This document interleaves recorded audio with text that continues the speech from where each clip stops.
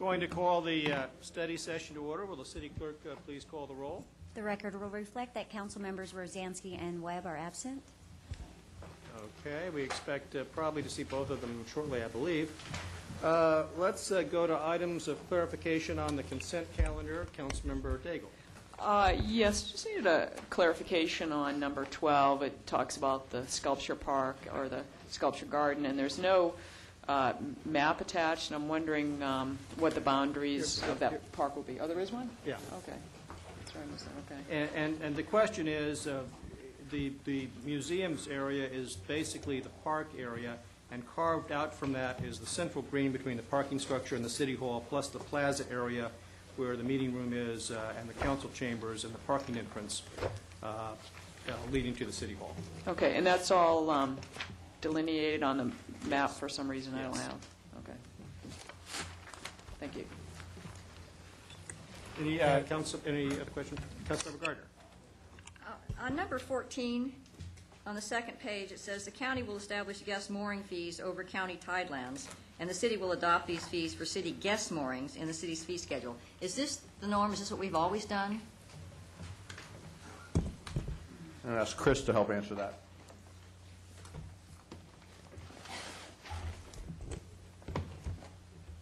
No. Our rental fees, actually, yes, our rental fees have been established by the county for years, and even over city tidelands. This year, they've been making a push to increase those fees for rentals, and they're ready to do it. And since they're in charge of our mooring fields, they suggest that they make the recommendations to the county to increase the fees, and then we would go along with it. It just worked out that way in the negotiations. But historically, they have been the same fee? They have, and they've been $5 per night for 20 years. I think we can raise that. Yeah. Safely. For guest, that's for guest transient rentals. Hey, I take $5 a night, just about any place. Okay. I think they're suggesting increasing it to 15 to 20, depending on the season. Thank you. Councilmember Webb, any questions relative to the consent calendar? Well, thank you. Okay. Councilmember Selich. I have none. Mayor Pro Tem Hand. Actually, I have several. So following on to Councilwoman Daigle's question about item number 12, Dave, we had spoken earlier, will you be able to show us in more detail where the public art display areas are on the city-controlled portion?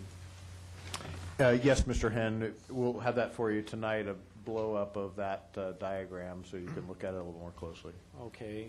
Then I'll be wanting to pull that tonight, okay, just to give us a better look and a better understanding of where the city-controlled areas are. And then on item number, I'm sort of jumping around here, on item number 15, I think it's an important, it ought to be, I think is an important objective of the city to facilitate the rebuilding of docks around our harbor. And it may be that we have an opportunity here to help with that, and what I'm asking is, as it relates to the Anchor QEA engineering contract that we're being asked to approve, does it make sense to include private pier areas along the Rhine Channel in the engineering work that's done in order to facilitate the possibility of private pier owners to redo their docks along the way with the engineering being done, perhaps then for the city to also be reimbursed for a portion of its cost of that engineering work. So, Chris, can you comment on that? I think that would be a good idea. However, we are up against a very tight time frame, a very aggressive schedule to become shovel-ready by mid-January 2011. In order to do that, a lot of things have to come into place. And that might be a good idea if we would tack that on as something to do after January. But to try and squeeze it in right now, I think it would compromise our schedule for working in the major portion of the Rhine. There's a lot to do, and even Anchor, admittedly, is up against the wall. They admit it's a tough schedule to follow as it is. Are there any efficiencies for them to do it if there were time, would there be efficiencies associated with doing this at the time they're doing the other engineering in that channel? There might be some, but my guess is not significant. Each individual property has its own idiosyncrasies. The seawalls are in varying states of, well, either they're new or they're old or somewhere in between. The records are very spotty, so we don't really have a good idea. So each individual property would have to be individualized or individually assessed from a structural standpoint, both from the seawall and for the docks. And I think that'd be very labor intensive. So I'm not sure if we would get too many economies of scale by doing it now. Would we have some time, though, Chris, to take a look with Anchor, and let's say if it involved more staff on their part or more hours, or that we could at least come back to the council if indeed it was something that was possible either now or January, we could cost that out and maybe return back? I'd be happy to, sure. I have a question related to the Rhine Channel. How wide is the channel, and how wide is the space between the edge of the channel and the bulkhead that you're not going to look at? I'm having a hard time visualizing how you can do the center part of this area without also doing the edges. Well, that's one of our engineering tasks that we're figuring out right now. It's called the offset distance between the bulkhead and the dredge zone. I should have the width of the Rhine Channel at the top of my head, but I don't. But let's just say it's 150 feet. That probably sounds about reasonable, perhaps. We're guessing right now, and the engineers Anchor is figuring it out right now, that offset zone will probably be somewhere in the 30-foot range. And so 30 feet from the bulkhead to the dredge line, which means that we are going to be going underneath some of the docks by maybe 10 feet or so, as far as we can, so that we're not jeopardizing or compromising the integrity of the seawalls, for the same reason that I was mentioning to Councilmember Henn. So we want to be really careful because they're in varying states of age, and Well, I'm aware of that because I know in the Newport Island area, the seawalls are very shallow, and we can't dredge up against them. We have to establish a sand slope. And in this particular area, I know where a lot of the really older ones are, and I'm just kind of curious about how close we're really talking about. Because even if the private property owner wants to dredge under his dock, he may not be able to if the bulkhead is not deep enough for him to do that. or he would have to Put a new bulkhead. Well, do a new bulkhead, certainly. We would hope that they would want to do that. Or they would do what they did in Port Hueneme a couple years ago, where they would dredge out at the seawall, and then within 48 hours, they had to replace clean sand abutted right up to that seawall so that it wouldn't fall. So it's possible from an engineering perspective, but it's very tricky when you have to take sand away, take sediment, and then import. But it can be done. You probably have to do that at the time when there's the least tidal fluctuation, I would imagine. But, I would think so, too. But it wouldn't be an easy engineering feat. Well, but in any event, it sounds like we're a little bit shooting in the dark here, and so if you have the opportunity to get a more informed answer on that, I think that would be a good thing to do. Sure, I might. Whether now or later. I'll try to after the meeting. And then, with regard to the two software items, items number 8 and number 10, the item number 8 is the computer-aided dispatch system for the police department. I recognize that that is one of the most critical life safety systems that the police department, maybe the city, operates. And so I know we need to keep that in good shape. On the other hand, as a part of the technology committee work, I know that the computer-aided dispatch system has been identified as a system that may well need to be replaced. And as the technology committee completes its work and makes recommendations, and perhaps we get to the point of a strategic plan for our technology for the city, if it turned out that that system was one of the first that to be identified that would need to be replaced, I wonder about spending $120,000 right now today on that. So I don't know the answer to this, but I would like some more illumination of that point. And then I'll also want to talk about the PBNR parks system, too. Okay. Chief. Mayor Curry, Councilmember Hem, members of the City Council. I can give you a general answer. And basically what we are faced with in asking for this upgrade is that none of our workstations now can be upgraded without going to the Windows XP format. So let's say we have 6 workstations in the CAD center. One of them goes down, and we need to put a new computer in there. We can't go out and buy a new computer to utilize at that workstation. So basically, if we start with 6 and one of them goes down, we're down to 5. If we then lose another one, we're down to 4.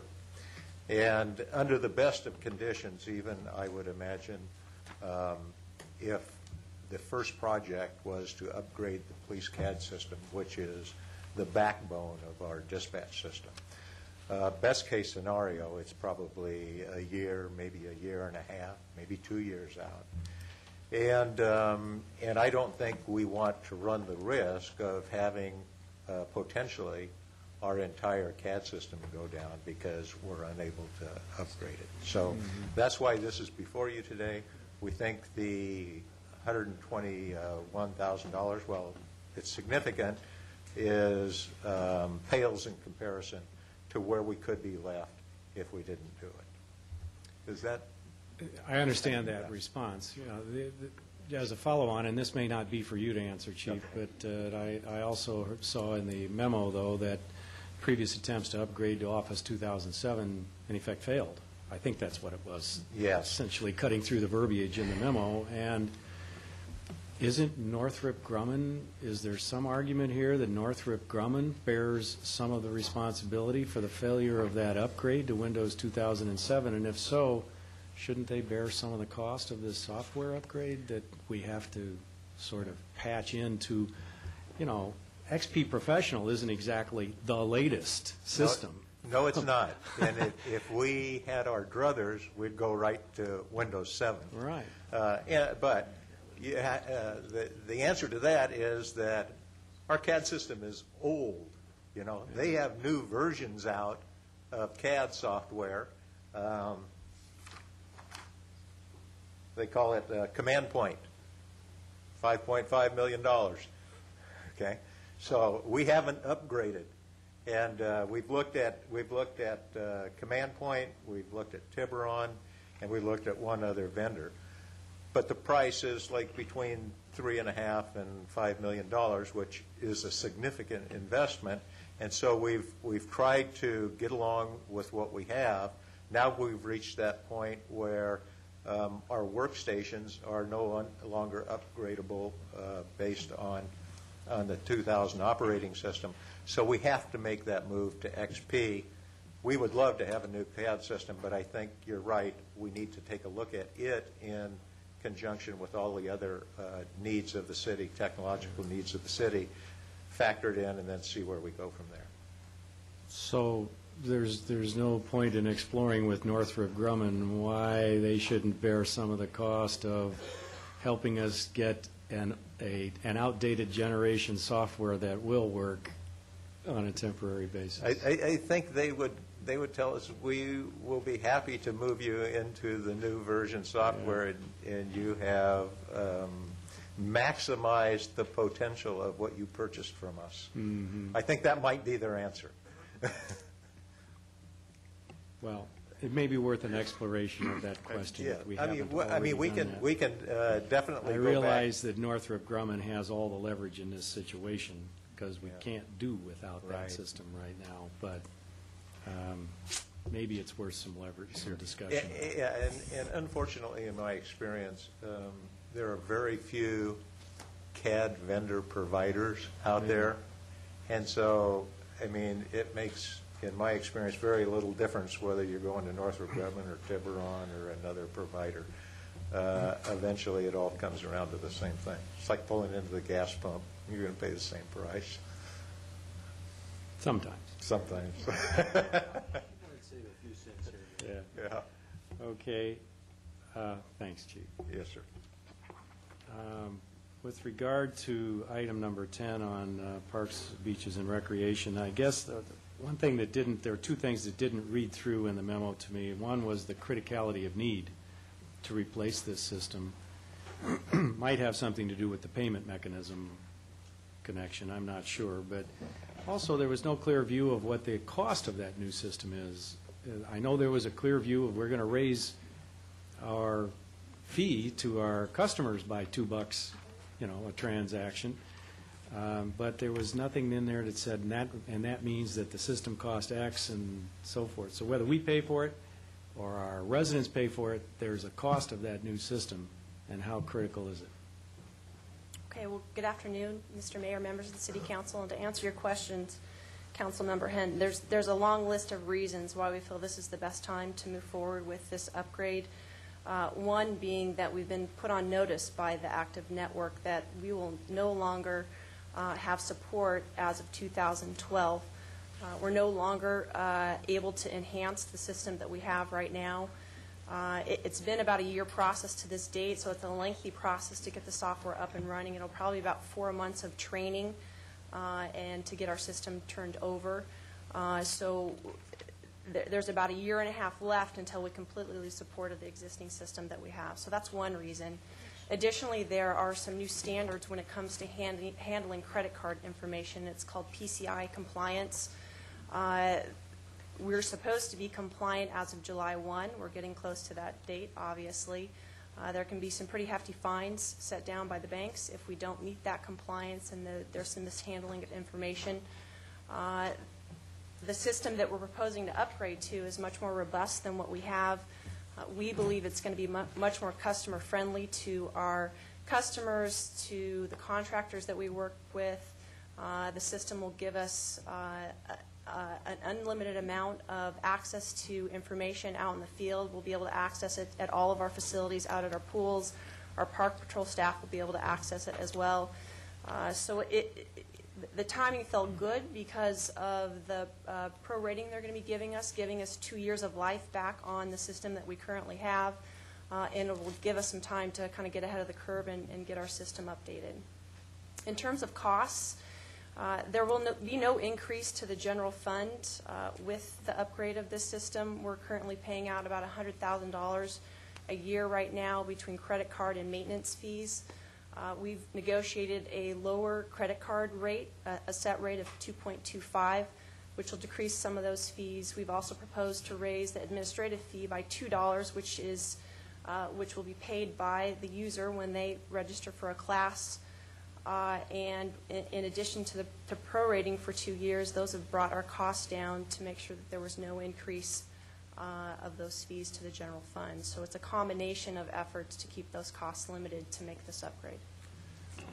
Well, so the general fund will have no net impact, but our residents will have a net impact. That is correct. Equal to $2 per transaction. Yes. Times how many transactions a year? Do you have another note? About 15,000. Okay. So that fee was set 10 years ago. It has not seen an increase. It was put there to help us manage this system when we purchased it, knowing that I kind of equate it to dog years when you're looking at software, to have a software that you've been using for 10 years that's now knowingly not going to get any enhancements. We're starting to see some limitations with it, with our user groups, trying to access information, reporting, those types of things. There will be some increase to it, and sharing that load between our customers and some of the negotiations we've done with this contract, we feel it's the best method to move forward with right now. Okay. Well, in both of these cases, I think we're seeing illustrations of why the work of the Technology Committee is important right now on behalf of the city, and I think that we're going to see a good report out of that group, because it's really critical that we have an IT strategic plan to give context to these kinds of expenditures. We really need to have a strategy for identifying what are the most critical systems, what are the most critical systems in need of replacement or upgrade, and a thoughtful approach to all of that in light of all the changes that are going on in the technology environment. So, And I will share with you that we've shared this information with the committee. They were in full support of it. We work very closely with the finance department as well. It'll integrate with our system, whereas our current software does not. So there are a lot of things pointing to this being the right answer for the city into the next century. So okay. That's a long time. it is a long time. The great thing about the software is they'll continue to enhance it without additional cost to us. You mean the current century, because the next century is still 90 years away. Yeah, current. That's why I say it's a long time. Okay, thanks. Thanks. Okay, Mr. Rosansky, do you have any items for the consent calendar? Nothing, thank you. All right, and I have no items, but if you are watching at home and are interested in S26, which is the Hogue Development Agreement, I understand that's going to be continued to July 27th, and we'll discuss that in the council meeting when it comes up. So, Mr. Mayor, I have one comment on another consent item. Actually, one you've spoken about a little bit tonight, consent item 15. You do have before you a change to the Gantt chart that staff and Public Works have proposed. It's fairly minor, but when this is included, I'm hoping this is the actual chart that's included in the final action. I'll remind you of that tonight. okay, thank you. Next item is the 2010-11 budget adoption. Mr. City Manager. Thank you, Mr. Mayor and council members. We're handing you up the copy of the PowerPoint that I'll go through. I know how tedious PowerPoints can be, so I'm going to try to go through it briefly and also allow you to have a copy that you can thumb through back and forth. One to the city clerk.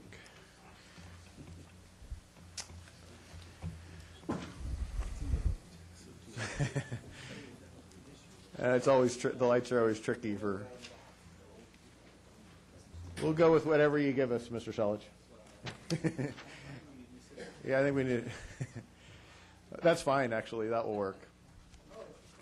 Oh, they do? Okay.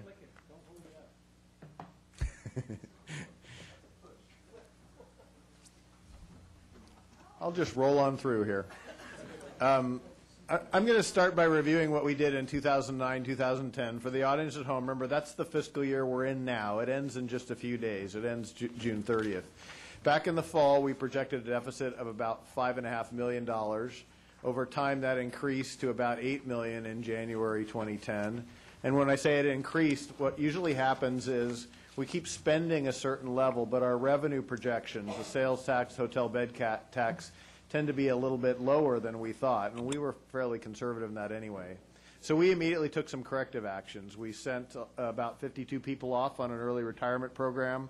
The council here in January adopted what's called the fiscal sustainability policy via a resolution that directed us to do certain things along these lines. We went through an organizational review to identify savings, and then importantly, and I'm going to talk about this a couple of times, is we're getting some good movement by the labor groups, including the Firefighters Association and the Lifeguard Management, to start paying more for their pension costs. So all of those helped reduce some of our costs there.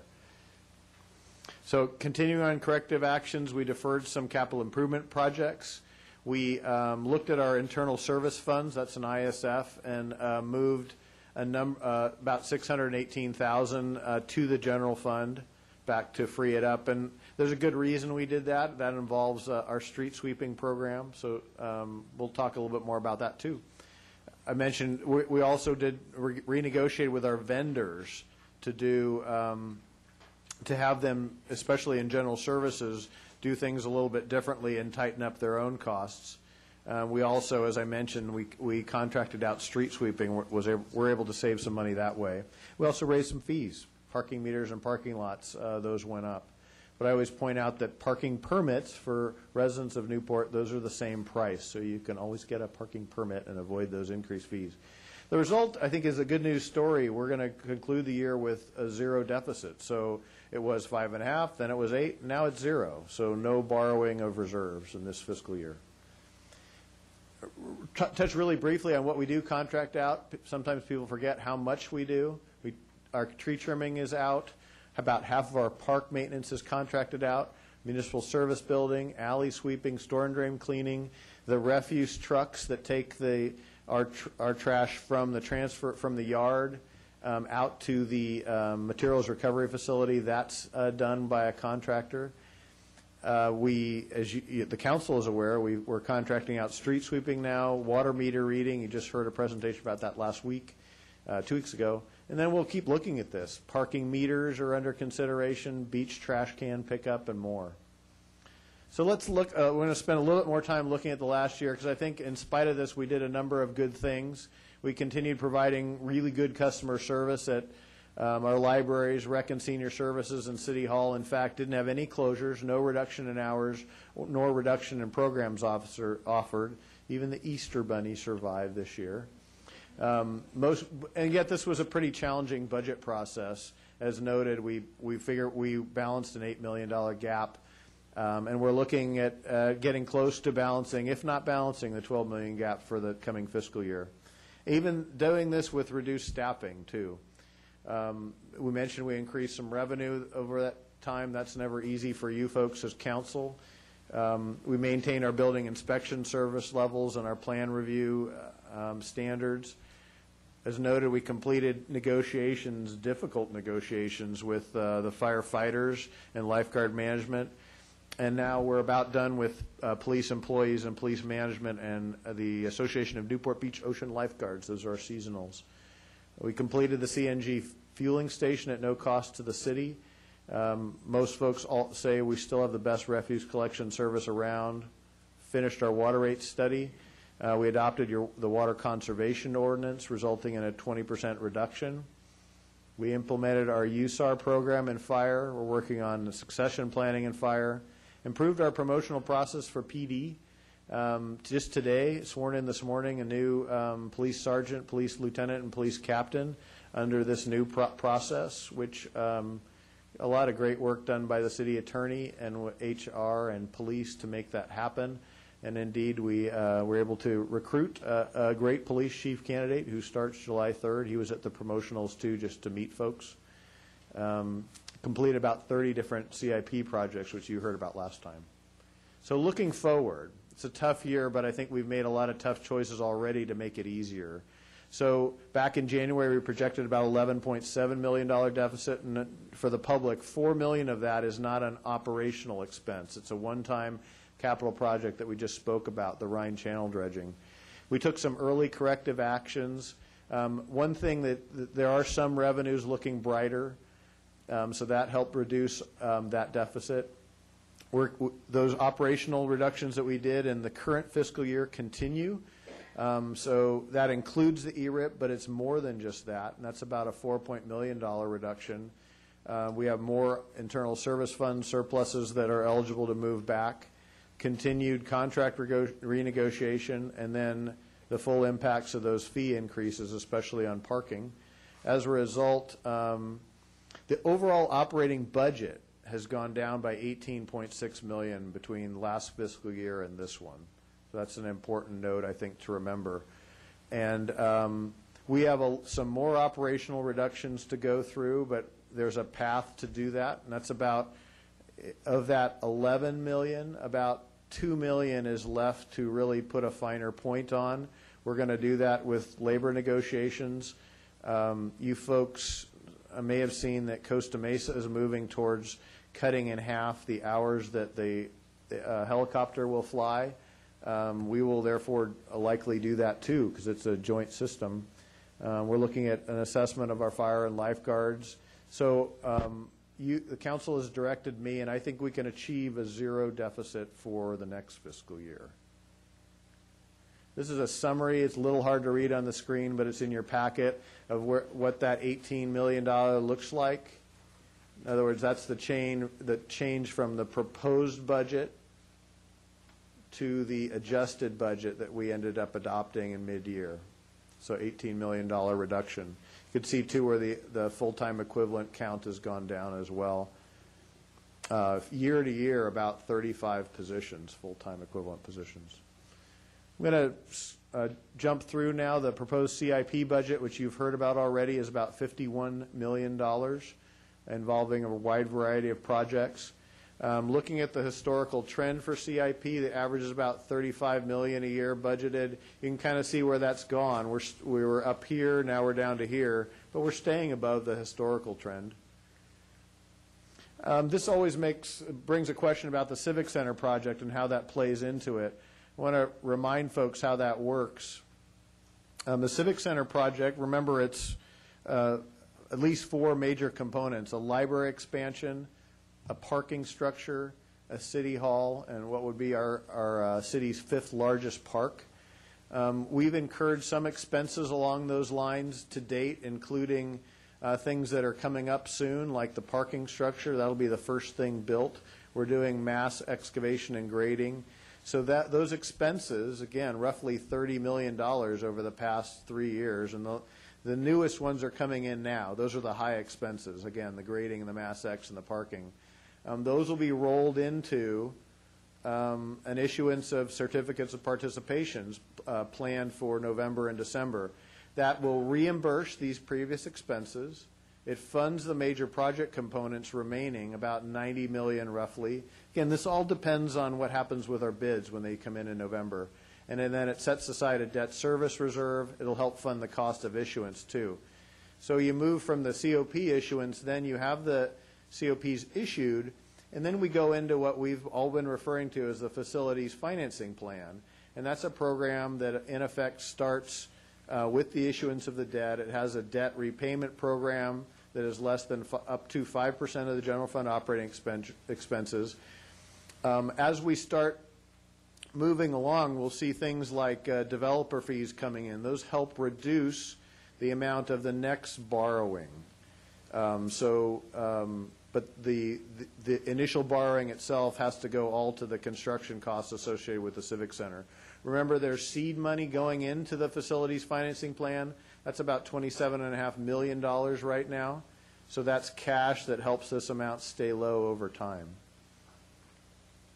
So let me talk a little bit about the debt instrument. We get questions about this too. These are certificates of participation, or COPs, most commonly used by local governments in California. They're lease obligations. Unlike general obligation bonds, they don't require an increase in local taxes. The interest is low because it's typically tax exempt to the holders. And as I noted before, the city's FFP, the Facilities Financing Plan, speaks to us never going above 5% of our general fund budget, which is a very low ratio. You're going to hear us talk about the COPs in the context of Build America bonds, or BABs. It's not a done deal that we're going to use BABs as the vehicle to issue the COPs, but these are authorized under the Stimulus Act of 2009. They're very commonly used across the country now. These are actually taxable instruments. The city would receive as a subsidy from the federal government equal to 35% of the interest paid. And as a result, we can issue bonds that pay interest rates that are competitive with the rates paid by corporations. And this is a decision that is purely economic. It'll be evaluated right before pricing. In today's market, these could provide, a 40 to 50 basis point advantage over tax-exempt COPs. And this is from our financial advisors as well as the mayor's own looking at that. So the transaction might include both tax-exempt COPs and taxable BAB COPs in the longer maturities, just to be really confusing. So I'm going to welcome your questions on that as we move forward. I'm going to move next to staffing levels. Dave, Yes. before we move off of the Civic Center, so in the CIP right now, we show about $1 million of spending for the Civic Center and Oasis, but there's $90 million ahead of us. I mean, That's right. So why is it that in the fiscal year 10-11, there's only $1 million of CIP spending related to the Civic Center? Because you will see the larger amount coming to you as a budget amendment when the bids come in November and then when the bonds are issued. Okay. So that's the question I know you'll get asked in the public, and it's helpful that you ask it now. So it's coming. We It's just coming. haven't got the That's numbers right. in there. Okay. So let's talk about staffing levels, historical trends. This is kind of where the city's gone over time. We were up at 832, then 833, now down to 805. Your budget proposes a one net position increase to 806. This is if you look at it in full-time equivalents. Remember, we're a community, a city that hires a lot of part-time people, so I always think this is actually the better indicator, from 975 to 943 and then to 940. Remember, the part-time people are our seasonal lifeguards, library pages. We have a lot of folks that add up to a full-time equivalent position. This is a slide you have in your chart, and it's something, if there's anything that keeps city managers awake at night, it's this chart, and it looks at the city's retirement contributions moving forward. I'm not going to spend a lot of time on it. I will spend a lot of time on it with you in the coming months, because our city is in good shape to deal with this, but we need some significant changes in the retirement system. And I worry if we were in another city right now, these kinds of charts would be terrifying. Indeed, we were just reading in the paper today where Maywood is basically closing up shop and contracting everything out to another city. And I think it's in part because of these kinds of obligations that are coming ahead. So I don't minimize this chart. We have a short window to work with you on it and work with our labor groups, but it's very significant. Let's talk about the impacts of reduced staffing levels quite briefly. These are things we'll monitor closely in the coming year, and I didn't want to leave you with the impact, the thought that these budget cuts did nothing to city government. They did something, but they've protected essential services, but I wanted to make you aware of other possible impacts. We end up having a slightly decreased street repair activity, some increased response time for some beach crew calls. This is general services. A little bit less sidewalk and curb and gutter repair. The tree trim cycle has gone from once every 3 years to now once every 4. And you're going to see some service level reductions in landscape maintenance contracts. But these are things, again, we'll be watching closely with the budget, because we know how important it is that Newport Beach looks like Newport Beach. So the management team will watch it closely with you. And we want to hear from you, too, if you see areas where we're slipping. Little comments about changes in fire and lifeguards. The lifeguard building, the headquarters, is in pretty sorry shape, so we're going to need to address that fairly quickly. And in police, there are some staffing changes in police. They're not in the rank and file sworn officers, so we'll be watching certainly in overtime if we're holding too many vacancies. There'll be some decrease in some community outreach. I mentioned ABLE and how that will impact things. Remember, the police department and I see ABLE as a force multiplier. There's been a couple of examples just the past 2 weeks where the helicopter helped catch the bad guys, leaving banks in Corona del Mar and finding them up in Long Beach. That's an important tool, so I'm cautious about that. These are the proposed staffing changes in what I'm calling a position checklist, which I'm going to ask you to vote on tonight. You could see where there's a couple of additions and 3 decreases, leaving that net 1 position increase. There's a chart in there that council members have asked for involving the Office of the City Attorney. If you have questions, I'll certainly allow you to, David Hunt, to jump in on that. There's a list that you've asked for before about positions being reclassified. These are as a result of the ERIP. Some are pending. We haven't made the decision on them yet. I'm not asking you to decide individually on these reclasses. Indeed, if you adopt the budget, you'd allow me to do these, but I'm not doing them all now. Again, oftentimes it involves an existing position changing its title, and that's what we've looked at in terms of the ERIP, to try to do things with different people and do things differently. Councilmember Gardner? Figures, you give monthly salary ranges, but how does this compare? There's no comparison as to between what they're moving from? Yeah. We can get you a summary of that in time for tonight. Thanks. You should be able to. Okay. Wanted to just remind you of some council policies issues that you've directed us to do. We are proposing a change to policy A12 tonight. A12 involves your discretionary grants, and the Finance Committee has been good, at least, in sending this signal that we think the 7,000 should go down to 6 to show that even the discretionary grants are taking a bit of a haircut. Policy 812 also requires that we show you the public the following slide, and this is in your packets too. This is, the policy says that at least once a year we need to show the public where your discretionary grants went. So that's a summary there. And there's no chance to spend any more money. I have a question, though, because Did we miss your there was something for Oasis, for their computers. Oh, okay. Okay, we'll catch that. Okay, I just want to be sure that it does get in there. That you directed out of yours, okay. Do Right. you remember the amount? 2,500. Okay. There goes the balanced budget. All right, so another policy that's within the budget, but we're not asking you to act on it because it's fairly elaborate, and I don't want to spend time on this. You've directed us in the past to relook at how we deal with special events and fee waivers.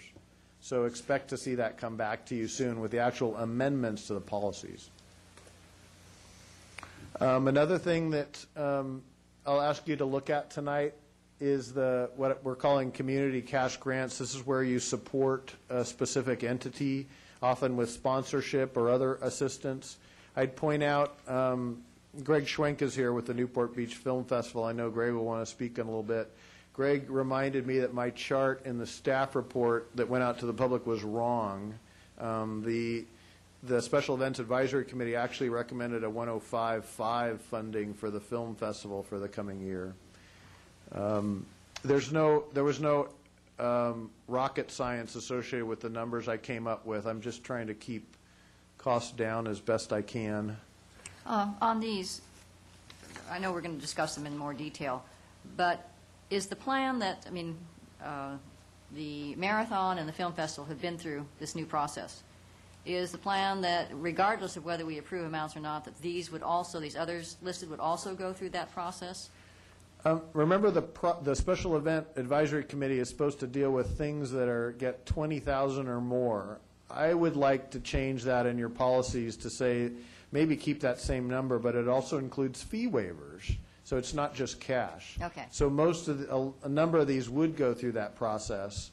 The 4 on the top probably would not, because I don't think they get anything waived. But others might. Okay, thank you. I don't think irrelevant we would either. We see this as a one-time request, I think. I want to talk to you just because you've brought this up. The council member Webb brought this up last time. We will move forward in this budget year with as soon as possible, and that may mean in a few days versus a few weeks, if directed tonight, to add the $70,000 cost of the new mooring contract to mooring fees. I just didn't want to do it tonight without thoroughly discussing this with the city attorney to make sure my noticing was correct. So we'll do that as soon as we can, if directed tonight. I'm about to wrap up with kind of the cautions about what to expect in the coming year. You'll see more frequent revenue and expenditure updates from us as we watch sales tax and property tax and hotel bed tax. You'll see a greater update to the harbor charges. I'm going to ask the council at the next meeting to appoint an ad hoc committee to work with me on that. You'll see performance-based budgeting. That's something that Dana Smith and Tracy McCraner will be working on. You'll see those improvements to the special events process. Good news, you'll see Oasis completed. So that ties into the budget because there's a position associated with that. We mentioned the Build America bonds. Labor negotiations. We do have a final vote in from PEA, but not PMA. We do hope to.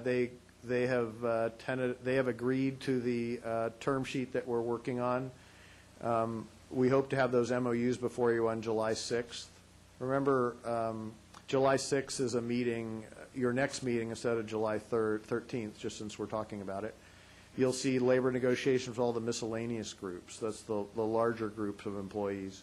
Mentioned the organizational assessments.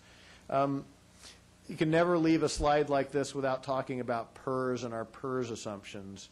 You folks saw in your council newsletter that PERS will be doing a number of things over the next couple of months. They may decide that people are living longer, and therefore our rate assumption will go up. They may decide that the rate of investment return, traditionally set at, 7.25 or 7.75, is too high. I think it is too high. If it goes down, our PERS costs go up. All things that again, to keep a city manager awake at night.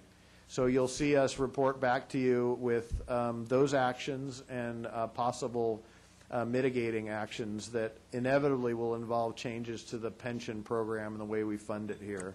And that's the third bullet down. This has got to happen statewide for it to be successful. And I know it will be happening statewide. It's a question of whether it will be on a ballot or the legislature and the governor do it. Actually, if the legislature and governor do it, we'll struggle with that. I don't think they'll succeed.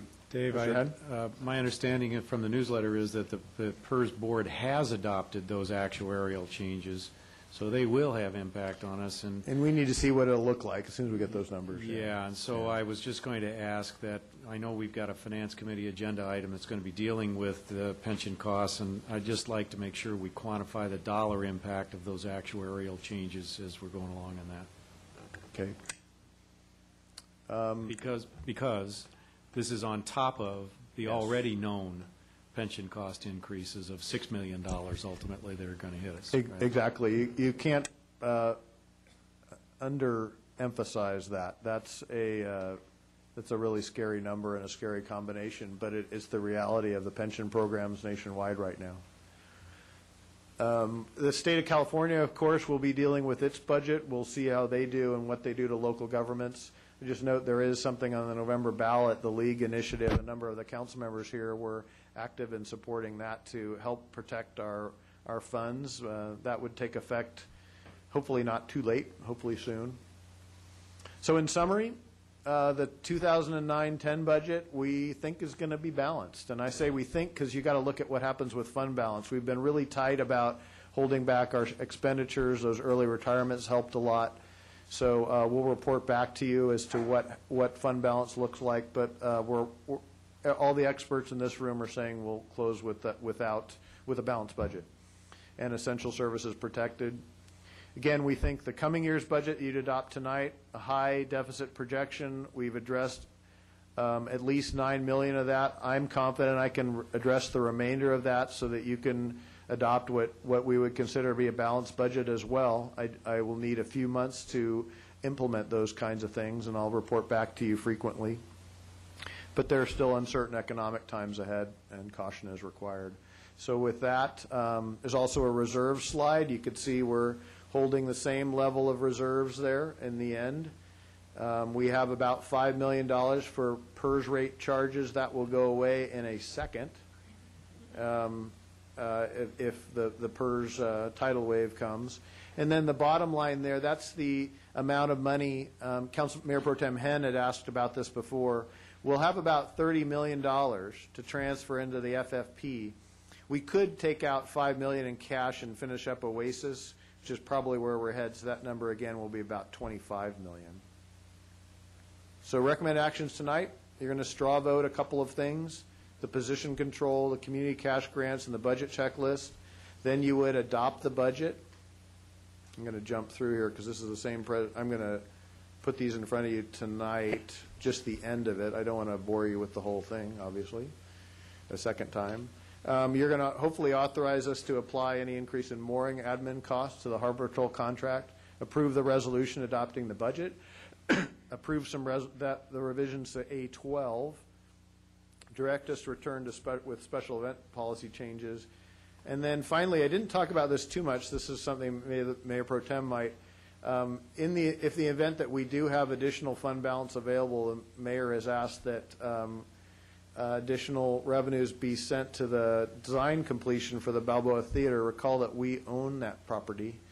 And then also, Mayor Pro Tem has asked me a couple of times about finding some funds for the wayfinding program, and we may be able to do that. I hate to open a door, but I do what you tell me. So with that, I'm done. Welcome some questions. Sorry to drone on as long as I do there. Thank you, Mr. Kiff. That was an excellent and comprehensive presentation, and I think the salient points here are that we are finishing a year where we had an $8 million deficit with a zero deficit, and we have done so without drawing down our reserves, in that we are proposing to reduce our spending from last year and going into next year by $18 million, 8.7 of which is coming right out of operations costs. So I think that's a significant accomplishment, and one we're able to do, as you pointed out, without reducing our public safety services, in any meaningful way, or our library hours, or our core recreation services. Now, I know there's a lot of questions by some of my colleagues, and so why don't we start first on the position control and the recommended changes to the positions. And Councilmember Daigle, I know you had some questions in this area. I just have some other questions. I know Councilwoman Gardner had. She was kind of angry. I don't know if you have. Okay. My questions were more accounting. I have an accounting question. I think Tracy can help me out with that. Okay. I know we've been on kind of a treasure hunt to find out what all these legal expenses are, and it seems as if the city has lots of different account numbers, 8084, 8080, and so on. And some of these account numbers, one from the public could not possibly identify what the numbers are. So, for example, the 8080, it's just a blend of costs. So my first question is, in terms of simplifying our accounting and providing just an easier path for people to follow and transparency, do you have any ideas on that aspect? Yes, Tracy McCrainer, Director of Admin Services. I've been working with Susan and our budget group, and we are going to identify a specific account for legal services. The 8080 is actually a combination of all professional and technical service contracts. And in order to get you some data that you desired, Susan pretty much had to scrub vendor by vendor through that. So we are going to institute that change. We're actually looking at our entire chart of accounts as part of our performance-based budgeting measure. So we're just going to incorporate that change along with the others to make that easier to identify. Because I know some comments were made, for example, about information technology, and I can just imagine, the treasure hunt that we is actually to just find set up all those about accounts. a half a dozen new IT accounts so that citywide, in an effort to do more of a consolidation and a citywide view of how much do we spend on IT, we've already incorporated that to start July 1st as well. Okay. And then Councilmember, if I may, just to address that question too. We also instituted some significant changes in the Office of the City Attorney's budget where we don't account attorney's fees to 8080. We account them to some specifically identified accounts, which are now in your new budget, and that's identified as advisory work, specialty litigation, and code enforcement. I'm surprised by some of these numbers. I've never seen these before. Sure. I think I can probably explain some of these. Some of these may not be attorney's fees. So at some point, okay. But I we've think been working to achieve that for the last year and a half. But I think you would probably support a consolidation of accounts, and that we don't have legal monies within administrative accounts. Absolutely, and I think they should all be overseen by the Office of the City Okay. Attorney as you previously directed. Okay. I have no problem with that, just trying to get this going straight here. And then in adding up all these costs, it appeared to come to $2.7 million. But what about the $650,000 budget amendment that we recently had? Have you determined where that is? That's part of the 2010. Okay. We already increased, per your approval of that action, their budget. So $450 went directly to the city attorney's general fund budget, and $200 went within public liability, Okay. which is part of the other piece of that slide. Okay. So in connection with the Finance Committee's efforts, then you'll continue to work on the accounting and the performance budgeting? Absolutely. Okay. And then also in looking at these legal expenses, and I would hope that all the council, that we will be working with both the city manager and the city attorney to rein in some of these costs. And when I look at those costs of $2.78 million contrasted with $1.3 million just 3 years ago, so we have more than doubled our legal expenses in just 3 years. And as far as reining that in, some of the ideas that I would see there, for example, the administration of these outside legal billings.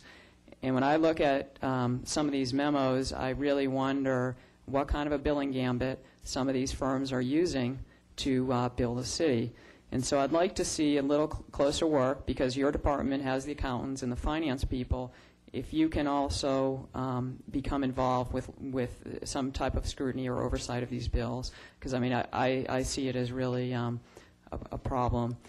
And then also a couple of other things. I think we're now going to be doing risk assessments for all of our litigation, and I'd like to see a more active role by our risk assessment people, so that when each litigation matter does come up, we know how we would pay for it if there are damages. And then the other issue would be if we could look at a containment policy, and that would begin to establish within certain categories, whether it's real property, personal injury, or construction defects, some guardrails that we have as far as these litigation matters. So those would be my concerns, and I hope that everyone will be working to try to control these costs. Absolutely. And then I had one other question on a couple of items, if that would be okay. On code enforcement, I've been getting a lot of feedback from the community, both residents from Balboa Island to Santa Ana Heights, as well as merchants in Corona del Mar, that we're pretty heavy on the code enforcement. And as we discussed, we have 28 employees involved with code enforcement, and maybe there can be a discussion down the line as far as how we sort of calibrate code enforcement, not only from a cost perspective, but how we interact with the community. We can, and when I was working with the various departments, there are a lot of people that have assumed certain responsibilities because of ERIP, so it seems like a lot position-wise, 28, but many of them just have a very small percentage of their daily tasks involved with either code compliance or enforcement. So I think we are trying to scale that back, but we just wanted to give an all-encompassing number for anybody who even touches code enforcement. But okay. We'll be working on that, too. as Might part be of a our good restructuring. subject, too, for a study session item where the council as a whole could, it's a good update from where we were a couple of years ago when we changed our code enforcement posture. Okay, that'd be helpful. And then on the Balboa Island Theater, the project's been languishing for many years. I support it going forward. But I do have a question on your $175,000 design fees. Would that be a straight pass-through to the architect, or would there be an administrative fee by the theater? If you can maybe speak to making sure that we're, We haven't determined what's the exact mechanism. I wanted to make sure we had funding authorization here, but there is a firm bid that the architect has provided. It was, in fact, an RFP process, and it's a firm bid of $350,000. And so we're going to have to determine whether the city would directly contract with the architect and control the funds to him, or do that through the Balboa Theater Board. But either way, the money would go directly to the architect for the design work to be done, and exclusively for that purpose. okay. I appreciate that. I have no further questions. Thank you. Thank you. Can I just ask, is this when we're just going to discuss the theater, or are we going to discuss the theater this evening? Thank you, Councilmember Gardner. What I was going to suggest is that I think the city manager has tried to set this up in a structured way so that we can deal first with the positions that have been recommended for either addition or deletion. Secondly, we can deal with the community cash grants. Third, we can deal with the budget checklist. And then I think after that, we want to deal with the two primary items that relate to the Balboa Theater and the signage. Thank you. So with that, the question on the table, there's a table in the flip book that the city manager presented regarding the addition of 4 positions and deletion of 3 positions for a total of 1 net addition. At issue here, do any of my colleagues have any Yes. proposed changes to that? Councilmember Gardner. I just have some questions. I understand the one for the recreation, obviously, with the Oasis opening, we need that. The city attorney's office, as Leslie mentioned, has seen an increase in staff and an increase in costs, and at the same time trying to bring down outside litigation costs to make them more manageable. Can you explain how these 2 positions that are proposed will help us achieve our goal without the one thing about outside costs is we don't have pensions with them, and we just pay them their hourly fee. When we do hire people, we have all the other things. So can you explain a little bit about how this is going to benefit the city and everything in your mission? Oh, absolutely. We presented a report approximately a year ago where we estimated the actual outside expense for council at approximately weighted outside expense, $208 an hour. That takes into account all the different levels of actual compensation. But the expense for inside legal services, including all pension costs, is $99 an hour. That has a significant obvious swing. I actually think it may have been up for the outside counsel expense over the last year. So doing more work inside has the potential for creating great economies for the city. One of the things that we've done over the course of the last year is bring in all code enforcement outside litigation. Only we have not referred a single code enforcement case out, and thus taking that out. But what that's done is it's also increased the pressure internally on us for handling more litigation. We also held in-house one other case that was sent out during the last 3 months where we had the difficulty with staffing involving specialty litigation. One's related to a Coastal Act case. We're currently paying approximately $280 an hour on that case. Had we been fully staffed, we would be operating with that case fully in-house. That would save us that type of expense. The two positions that we've asked for in the office are paralegal and actually it's not a full position for department assistant. It's only like, I think she's right now 0.45 full-time equivalent, so it's really going up 0.55 full-time equivalent to make that a full-time position. What that does is, for the paralegal, what we've experienced is a lot of the contract review and all the other internal advisory work that has crossed our desk, much of it is actually triaged by our paralegal. You use your least expensive legal personnel to handle the matters that they're most qualified to handle. That work has backed up. One of the things and difficulties addressing some contracts that have come through on a rush basis has been our paralegals been very, very badly backed up, in part because we were trying to handle more of our litigation in-house. So what this is a plan to slowly improve our ability to handle our litigation in-house, reduce the outside counsel expense, that $285 versus $99, and let our second paralegal defray that workload from our first paralegal. We'll have one primarily assisting in litigation and one primarily helping in advisory. I think it's critical in order to achieve that end. With respect to the department assistant position, which is really about 0.55 of an assistant, what we are currently running at is well below the support ratio for assistant to attorney ratio. What this would put us at is approximately a 1-to-3 ratio, which is actually an achievement for most private law firms that is sought, but they also have other clerical staff such as file clerks and receptionists, which we don't have.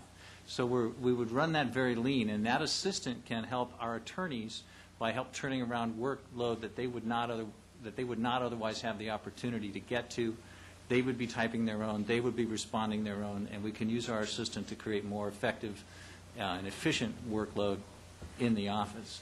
So I believe what these two positions will do is make our internal services to other departments far more effective and efficient, allow us to bring on more litigation slowly and reduce our outside counsel costs in that regard. One of the things that's happened in outside counsel is some of the litigation that we don't have as much control over is very large, such as the group homes litigation. We wouldn't be in a position to handle anyway. I mean, no small office can take on that type of a mega litigation. And so that's the kind of thing we couldn't handle. But the smaller cases or individualized cases like the CEQA case recently filed against the city or another planning case filed and we're currently litigating that was filed in December would be handled in-house. Any other questions, Mr. Hunt? I do. Mr. Rosansky. Dave, once the group... Would you forgive me? I have a correction. I thought that .45 department assistant was authorized. It was authorized by the council last year. I didn't realize it wasn't actually in the budget. So we are asking for a full one department assistant position at that point. I would hope so. Otherwise, that would be a $100,000 a year position. Yeah, I was surprised Quite by an those numbers. expensive. I'd like to be an assistant in your department, Yeah. if that would be the case.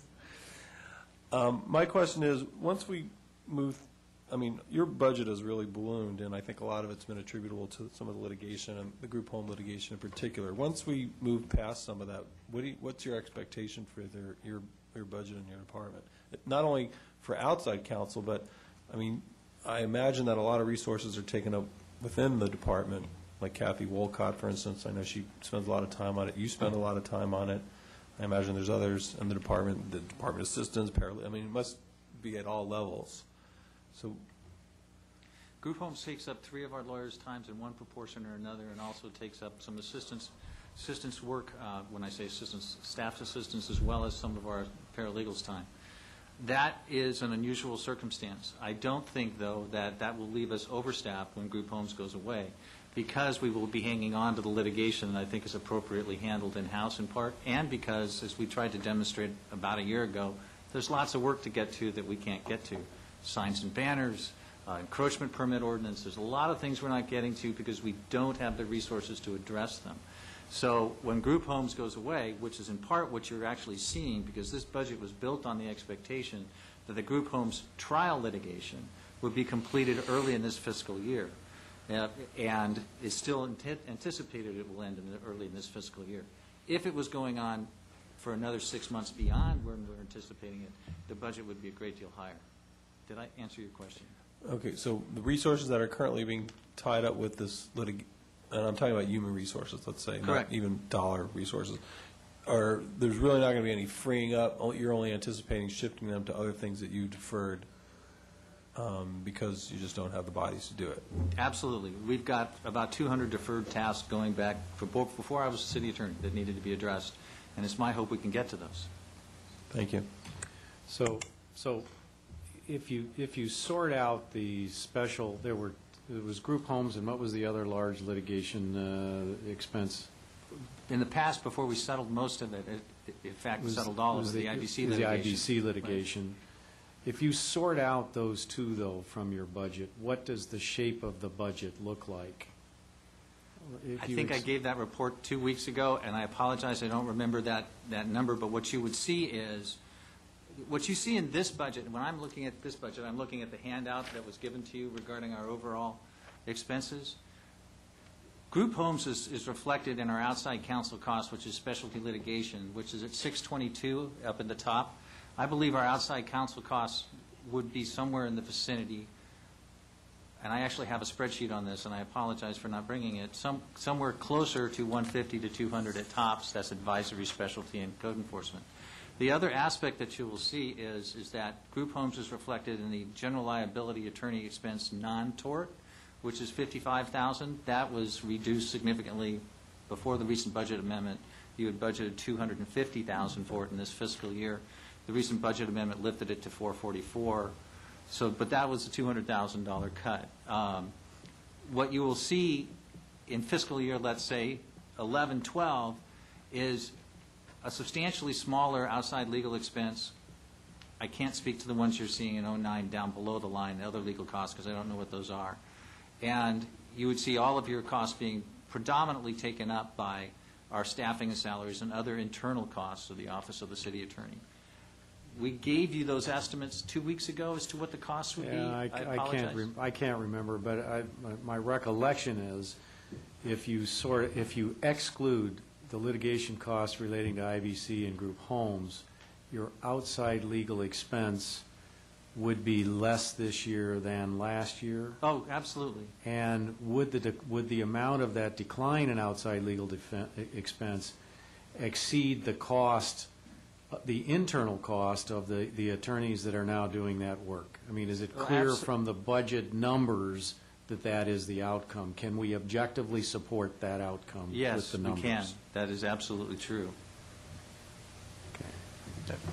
Well, I guess that's a little bit confusing to me because when you look at the in-house cost, forget about external costs. When you look at in-house cost, we've gone from $820,000 to $1.39 million in a 3-year period, which is a 70% increase in internal costs. So neutralize the outside legal. I mean, that's the cost increase of our in-house budget. I'm not seeing those numbers, and I don't know where they're coming from. If you'll forgive me, I don't know where you're drawing those numbers from. The 2007-2008 budget and the budget this year. Okay, I see inside legal at 1.6 in 2007-8, which is the total city attorney cost, not taking into account everything else. And that's on this handout that was given to you today that I just found on my desk. And that the city attorney's cost for this fiscal year inside is $2.3 million, an approximate $700,000 raise. Do we all have a copy of that? No, actually, this is something Councilmember Daigle requested, and I know Mrs. McCraner was working on it until the last minute and sent that up to you. We can make you copies of that same document. I think it would also be helpful, because I didn't bring my copy of what you did provide us, was it 2 weeks ago? Right. If you can find that in your office or something. But Dave, I mean, to Leslie's point, clearly, I mean, you have twice as many attorneys in that office. You must be paying twice as much in salaries and benefits and all the other stuff. I mean, the office has expanded. We've definitely in the expanded. last 2 years. Absolutely, Right. we've expanded. There's no question about it. I think that's her point. She's making is that there's an extra umpteen dollars that are being spent on in-house. How is that reflected in reduction in the outside legal counsel expense? Or have we seen that yet? You've seen parts of it, and if you look at what's going on for this fiscal year, and again, I'm looking at the summary sheet, but what you will see, what you will see from the budget I prepared and presented to the city manager is a reduction of overall legal expense by about $240,000 in this fiscal year from last fiscal year, before the bump up as a result of group homes litigation while I was out.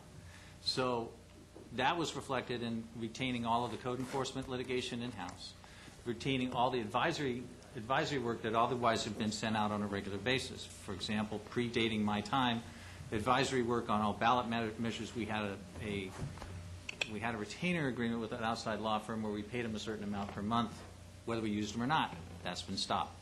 We reduced the outside counsel expense on both advisory and code enforcement and all specialty litigation, with the exception of group homes, where we've been hammered. Let me see if I can take a crack at this. I think there's two things going on here, three things really. Setting aside the major litigation expense for group homes and for the IBC litigation. Let's set that aside. That's one thing that's been going on. The second thing that's been going on is that you've been trying to execute a strategy here of substituting in-house legal cost for outside legal cost for code enforcement and other particular litigation areas. And then the third thing that's going on is, and council has played certainly a significant role here, you've explained the mission of the city attorney's office, and I think there's been, in effect, a council-approved expansion in the mission of the city attorney's office from the day that you started, from what it was before you started. So I guess if it's possible to do this, and I recognize we've got limitations because of the historical classifications of the numbers, if it's possible to have a view of, on the one hand, this is how much increase in expense due to the council-approved mission change for the city attorney's office. On the second hand, this is the amount of impact of the switch to internal handling of litigation versus external. What's the impact associated with that? Netting the increased cost of inside capacity against the reduction in outside counsel. And then the last piece is what's been the impact of this particular specialty outside litigation. Do you see those three pieces? Oh, I understand what you're saying. Do you think it's possible to sort of categorize it in that respect? Yes, I could probably estimate it as best I can. I'd have to go back to my spreadsheets and bring them. I'd be happy to do that. You see, because that gives council the basis then to go back and say, well, okay, let's have a look at the mission, and do we still agree that what we have previously approved by way of a mission change and whatnot is still what we want? True. In light of the impact of the actual numbers. I think you've hit on the crux of the issue, and that is a mission statement was developed that legal was going to be integrated into the most basic functions of the city. And so that's what's caused expanded review. And I think, as Mayor Pro Tem indicated, maybe we ought to go back and revisit that mission statement in light of the budget issues that we have. So I think that mission statement is really is an important factor in what's caused an expansion of cost, because we have more oversight. And then the other point is, I think, let's leave it at that. All right, let me just one other point. I want to make sure it's not my understanding that you've been doing anything other than what council has authorized you to do here. I've only done what I thought I was supposed to do. Exactly. I mean, you've presented a mission, we approved it, you've executed it. So now I think if we can parse it out in those three ways, it'll give us the opportunity to have another look at it and say, is this still what we want to do? Well, the issue on the table is whether we're going to approve about $160,000 of staff time, of additional staffing resources for the Office of City Attorney for the next fiscal year. That's what we're being asked to decide tonight. So I didn't hear any controversy relative to the budget manager or the recreation coordinator or deleting positions from general services. So before we pull this issue, unless someone else has something they'd like to say, does anyone from the public want to speak on this matter? We're going to get to community grants here in a moment. Okay, seeing none. Why don't we bring it back then and pull the matter? Is Is there a sense of the council as a straw poll to support these additional budget positions in the office of the city attorney? I support it. Those in support, please raise your hand. Opposed? Noted, Councilmember Daigle. Okay. Decision 1 is done. And I'll bring information back also. Yes, but I think to both the point that Mr. Hinn was making and Councilmember Daigle was making, that there needs to be a review of functionality, of staffing, of allocation, of prioritization, and if the council wants to give you a different direction about that, then we should collectively among ourselves do it. Now, I, for one, have made a good living by never trying to be my own lawyer and by listening carefully to the advice I get from those who do this for a living. So I think we want to be careful about what we say. But I do think that issue needs to be raised, and we need to bring it back and talk about it. But, Mr. Mayor, I don't think we need to have that information for us tonight. I think that... No, I think we decided this issue. Okay. It would be appropriate to give the attorney an adequate amount of time to make sure that the information we get is appropriate and accurate, rather than trying to be on the back of an envelope and cranked out too fast. What I'd now like to do is move to the issue of the community grants. I know we do have members of the public who'd like to speak to that matter.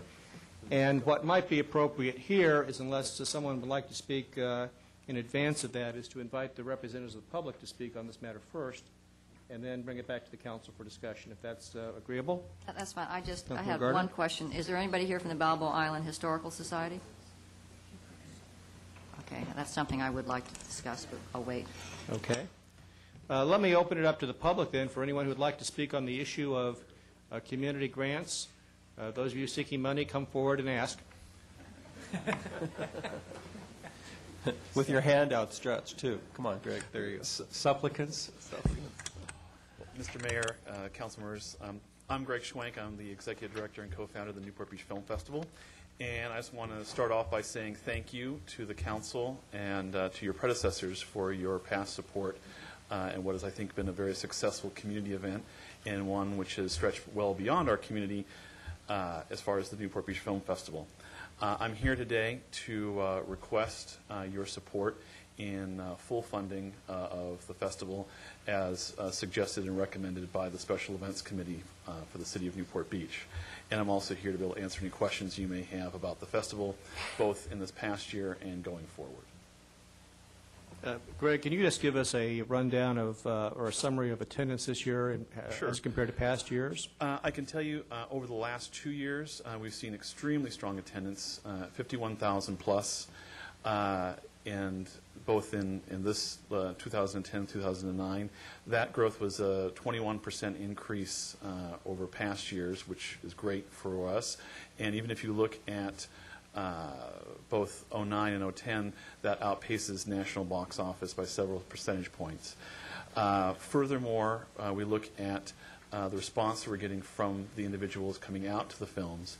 We do an audience award for every feature and short, and the response back from our audience as far as how they grade what we're presenting to them is continuing to increase. So we are working very hard to increase the quality as seen by our population. And then, I think most importantly, from our perspective, is the economic and economic impact of what we do, not only through hotel, retail, and restaurant, but also in being able to promote the city of Newport Beach and the Newport Beach Film Festival in a key drive market from LA to San Diego and out to the Inland Empire, but also on a national level through such partners as Variety, Entertainment Weekly, and Esquire magazine. Also for this year, we are fortunate enough to add a new sponsor, which is the LA Times, which gave us a full run through that publication throughout its markets. So we're really seeing a strong push by the festival to continue and grow, not only, again, through the quality of our films, but also the outreach to key demographics that are important to our city during the festival and beyond. Thank you, Greg. Any other questions, Mr. Schwenk? Do you have any information on, like, how many room nights? We're still compiling some of that, both from the standpoint of our nights. I can tell you we booked over 400 room nights that we had control over. And every other year we do an outside audit by University of California, Irvine, that gives us a better indication of the number of people who are staying that we may not know about. And we won't know the numbers from that probably for about another month. But I can tell you What was it 2 years ago? less than that, yes. I know. No, I know. Well, we'll boost it up by the 21% increase in attendance, but any idea? I want to say it wasn't about the. We try to hold our numbers that we're paying for around in that range, but it was probably in that 300 range. You know, we continued to bump up a little bit depending. Your room nights were 300, or correct? Or I'm saying. It was. I'm saying all room nights. Oh, do sure. that survey. I want to.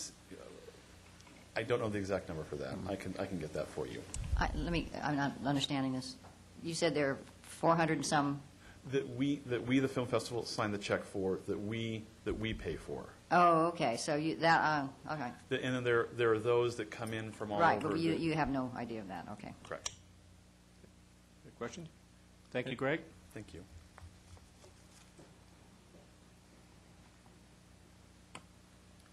Good afternoon, Mr. Mayor and City Council. My name is Homer Bludow. I am a resident of Newport Beach, and I am here representing Irrelevant Week as its executive director. I submitted a proposal for $10,000 for the City Council to consider, and I think that speaks to the basics of what we are seeking. Paul Salata is 83 years old now, and Irrelevant Week will, starting next week, will have gone on for 35 years, and that's a pretty amazing stretch for this event to take place and be as successful as it has. And with Paul reaching the age that he is, and he isn't going to have the energy and the future that he's been able to put into it, he and some of his friends, including myself, have gotten together to try and brainstorm about how we can keep Irrelevant Week alive for many years to come. And since Paul has such good friendships and high places in the NFL, we've approached the National Football League in order to form some kind of partnership that will help sustain Irrelevant Week in the future years. In our conversations with the NFL, they are very encouraging, but they wanted to see a couple of things. They wanted to make sure that Irrelevant Week was a 501c3. We've submitted our paperwork. It should be, we should receive that designation no later than September of this year. They also wanted to see an executive director, which is why I stepped in. And last but not least, they wanted to make sure that the community supports Irrelevant Week, and will continue to do that as long far after Paul not being able to continue his active support of it. So in order to prove to the NFL that the community really does support Irrelevant Week, I began a fundraising campaign trying to reach $100,000. And the NFL has specifically asked me in our conversations 3 different times, where's the city in all of this? And that's why the request for $10,000 is so important to Irrelevant Week and for sustaining this event. The NFL recognizes that for anything to happen and to be successful, it helps to have the city fathers and mothers involved and also interested. So if you see fit to give us the $10,000, that will put us at about $85,000, and we think we're going to have successfully reached $100,000. So it's very important, and we have a window of opportunity with Paul's friends in the NFL. So I hope I'll answer any questions you might have. Homer, your group, it's an all-volunteer group, right? You're not paid as an executive director, right? That's right. Okay. So none of the money is going for salaries. It's just really going for support of the event. That is correct. Thank you. Any other questions? Thank you, Homer. Thank you for your consideration, and thank you, Dave, for your recommendation. Just one quick question of Greg Schwank. You don't need to get up, but that would be the same for your group as well? Are there paid people now or not? There are, but you have no employees. Everyone who is has a small stipend. Okay, so small stipend, but there's no, you don't have employees or things like that? What small? I think the most a person gives would be maybe $2,000 a month at most. And most people are part-time.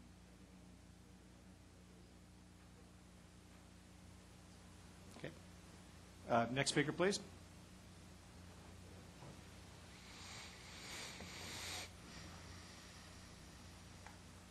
afternoon, Mayor Curry and members of council. My name is Gary Kutcher. I'm with the OC Marathon, and we want to first thank you for your support for the last 6 years with us. We're coming into our 7th year.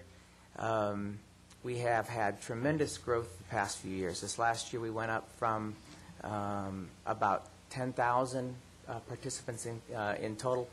This year nearly 13,000.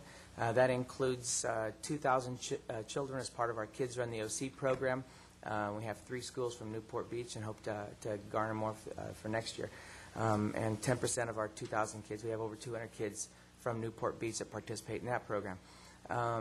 We want to thank you also for the process we went through, and it helped us to solidify some of our missions and our thoughts, and I think it went very well. And we encourage you to move forward with the amount suggested by the city manager tonight. Other than that, we expect to have growth going forward. This past year, we went up 30% over last year. We feel our numbers are going to go up even more this next year, thanks to a course that I think is one of the best on the West Coast. Newport Beach is forefront in all of our promotional stuff. All of our collateral that we print up has Newport Beach photos on it. Newport Beach is mentioned in all of them, and you guys, the Newport Beach City has been the main partner and sponsor, city sponsor since the very beginning. So we want to thank you, and if you have any questions, I'd be happy to answer. Thank you. Any questions for Gary? Councilmember Gardner. Yes. You went before the committee, and I don't have my paper in front of me, but you didn't get the points that, say, the film festival got. And one of the things that I recall was that they didn't, you weren't, although you have a charitable message, that there wasn't much money moving on to the charities, and yet when I saw the figures that you submitted, there was about $200,000 that went to various groups. So where's the disconnect here? Well, absolutely. What we do is that we hold an event. It costs over $1 million to put our event on. Then we had 21 official charities this past year. Those charities have raised nearly $250,000. We have as our last, we're still compiling those numbers. So that's how they raise money. These charities are primarily focused in children's charities, juvenile diabetes and different ones. And then they go out with requests from family members and everyone else and raise funds through there. So we have Cancer for College and American Cancer Society and like I said, 21 official charities. So they can use their connection with you, but you don't actually give them money. They go out and utilize whatever connection there is to try to raise funds for themselves. Is that That's correct. In fact, a marathon running is probably one of the most powerful fundraising tools across the country. A couple of years ago, a study was done, and $300 million was raised by PGA Golf, $700 million through charities, fundraising through marathons. So it's a very, very powerful way to raise funds. It's the biggest charitable item for them all year long, for many of them, not all of them. And then we too have had great growth with regards to our hotel nights as well. We documented nearly 500 room nights this year, and we're still getting some more information from our charities and hotels as well. And we have contracted a economic impact study that we should have within the next 4 to 6 weeks, which will really compile everything as far as benefits for the city. Thank you. Thank you. Any other questions for Gary? Mr. Hant? Yes, Gary, at a contribution level of $25,000, how does that fit into the sponsorship levels that you've delineated for the event? In other words, is that a copper sponsorship level or a gold or a silver? How does that work? What are the thresholds? I think the recommendation of the city was 20. No, I know that. Yeah. So how does the 20 fit into that? Last year, as a gold sponsor, the city of Newport Beach was given all the benefits of that, which includes mention on every one of our e-blasts that goes out to 33,000 person database, as well as our efforts through, we have partnerships with other marathons. The Long Beach Marathon sends out to their 80,000 person database. Newport Beach is mentioned on every one of those as a gold sponsor. So last year we gave $50,000. Was Right. that the minimum threshold to be a gold sponsor? Yes, yes. So as a $20,000 sponsor, there are different, receivables that would be offered. What we will still do is, recognizing our past, we want to make sure that Newport Beach is prominent on all of our collateral. So I don't know that it's going to make a big difference as far as our deliverables. We haven't seen exactly what is going to be given to us, and we will be thankful for whatever in these economic times. But $20,000 doesn't meet an identified threshold of a sponsorship level in the event. Is that right? It is because it will probably be called a silver sponsorship, even though it's $20,000. Even though $25,000 is actually the threshold that we've made that. The one below that is crystal, bronze. Bronze is underneath that. So not copper. Who are the other large sponsors to the event? We had Neutralite last year as our title sponsor. Other sponsors include. What were their sponsorship level amounts? $100,000. And we have not spoke to them yet this year. We had U.S. Bank in at $25,000. We had Wahoo's came in as a sponsor for in-kind for the 5K. Other main sponsors. We had Hogue.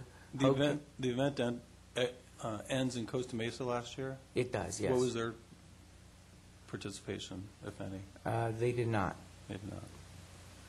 And as such, did not have any of the receivables that Newport Beach received. Everything, all press releases show Newport Beach as the marathon. Our host hotels are three. We have 3 host hotels. 2 of them are in Newport Beach. The vast majority of the room nights are all in. 80% of them are in Newport Beach. So I think that's where the majority of the benefits. All of our national advertising that we'll be doing even more. All of our e-blasts all mention Newport Beach. So neither Irvine nor Costa Mesa were a cash sponsor. That's correct. Okay.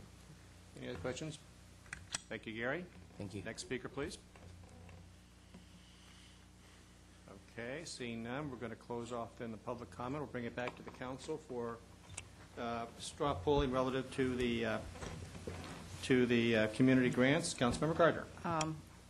First of all, I feel that since we have asked our residents to accept something slightly below our platinum service that we like to promise because of our budget cuts, we have asked our staff to take cuts. And so I think that it's only right that we expect some of these individuals also to participate in a little bit of the pain that this economy is bringing. Hopefully, as we say, it's recovering. I'd like to go, if you don't mind, one by one, because I have questions on a number of them. Go ahead and start. All right. Can somebody explain to me what the Balboa Island Historical Society does, how many people visit it, what this money goes to? Because it seems a little odd to me that, we have a Newport Beach Historical Society that's beginning to relaunch itself, but we certainly couldn't afford to support the Corona del Mar Historical Society and the Beacon Bay Historical Society and that sort of thing. So what is the mission, and what are they doing, and what's worth $15,000? Well, I had the Historical Society, I don't know if you brought that, Dave, submit a justification for their request that explains what the money's for and what the benefit to the city is from it. Do we have that here? I can go back and get it. Yeah, I didn't add it to your packet, and I don't have it with me. All right, because without justification, I don't see how I can support it at this level. I just don't know what the money's going for. The Balboa Island Improvement Association, is that another name for the bid, Ed? No, that's the Balboa Island Improvement Association. It's the association that actually has been in existence since the early 1900s. They were responsible for setting up assessment districts for the original sewers, and I believe a lot of the bulkheads on Balboa Island. Maybe you know more than that, Don, but I think that's what they started set off. up is the original, Mr. Collins kind of flaked out on a lot of what he was supposed to be done, and one of the ways to get it done was through the Improvement Association or assessment district. It's You basically can the find- homeowners, It's the homeowners association on the island. for the island. You can find that all out at the museum. Yeah, right. Well, I mean, here again, we have a number that in another village, say Corona Del Mar, and I don't know about in Balboa Village, but these expenses are paid from the bid funds. And one of the things that I mean, obviously, many of these depend upon, because we have built up this practice of every year you come and we go, oh yeah, we've already always given it to you. It seems to me, though, that we should start to establish a policy of weaning a number of these off and say, at least reducing the amounts we give them over a period, saying at some point you're going to have to be self-funded. So, I mean, again, this seems like... Well, again, anticipating this kind of discussion, I asked the BIIA to, again, submit justification for the request to the city manager. I look forward to seeing that. I'll go back and get them. Yeah, in a few minutes. The chamber, I have no problem with reducing their amount. I mean, I think that's, again, we have to share the pain. The film festival, I think it's worthwhile, but again, I'm perfectly willing to cut them if we all agree on that.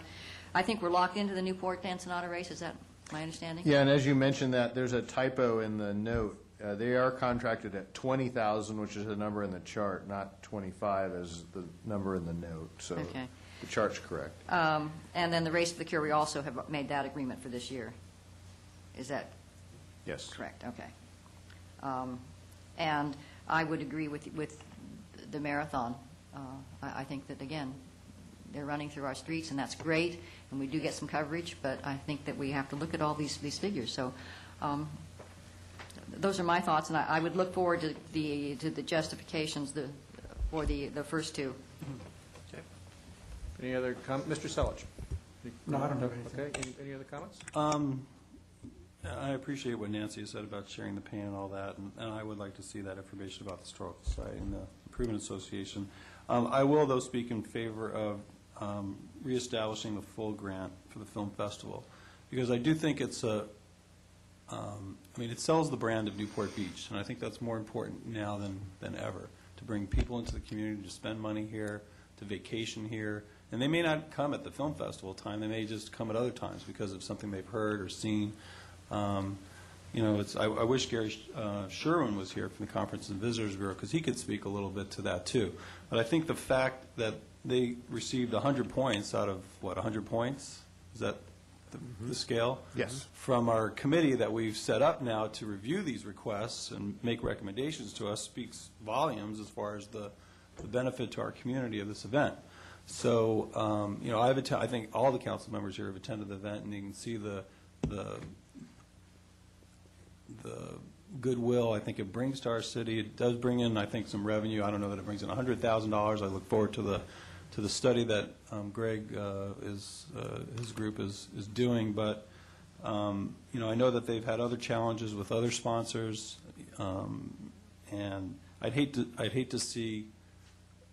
I think the event is kind of at a turning point here, as far as either it's going to become something really good or it may just disappear over time. And so I'd hate to, I think it's something really good now. It seems something even greater and better. Would Take it to the next level. Would you settle for 100? Yeah. Those are good points, and I can go along with that. I did have one question, though, on Restaurant Week. This is the $50,000 that we didn't spend last year, that they didn't spend last year? Is That's that the correct. same? Okay. Yes. All right. And that's another one that I think that we should be talking about, beginning to wean themselves and becoming more self-supporting. Yeah, there was a recent article in the paper concerning the county restaurant week being funded for around $35,000 a year, and it would seem like to me that that's a much larger market than this one, and we really ought to be looking at our restaurant associations, cutting down a little bit on whatever's and bearing some of the burden. Mr. Henn? Yeah, well, in that respect, I think there is another view of Restaurant Week to the effect that this is, in fact, a $50,000 reduction, because the previously approved $100,000, there was an event eliminated associated with that, and so over a 2-year period, in fact, there is a $50,000 reduction for Restaurant Week. So I think there is, in effect, a start along the path that you were suggesting. even though it doesn't show up in these numbers. I guess I do support your questioning about these first few items on the list. I'm not quite sure what we do about that in terms of a decision this evening. But with regard to following on to Council Member Rosansky's comments about the Newport Beach Film Festival, which I support, going the other side, I wonder about the OC Marathon, because while I think it's a fine event, and I do recognize that it is a vehicle for others to raise money, and I don't doubt some of that. On the other hand, we had this committee that we put together to assess it and its benefit to the community, and to do that kind of analysis. I read that report. They have a bit of a different view about the exposure to the community that we get out of that event than perhaps Gary might, but that's understandable. But it did not reach the threshold for community support. It scored 50 points, and the committee that we had, in its own mind at least, established 70 points as a threshold for funding. And so it would not, I would not have a problem as perhaps a help to funding the increase, the restoration of the amount for the film festival, of zeroing out the Orange County Marathon amount. It's no fun to be a bad guy here, but we do have a committee that was formed to give us that advice, and I'm happy to follow it.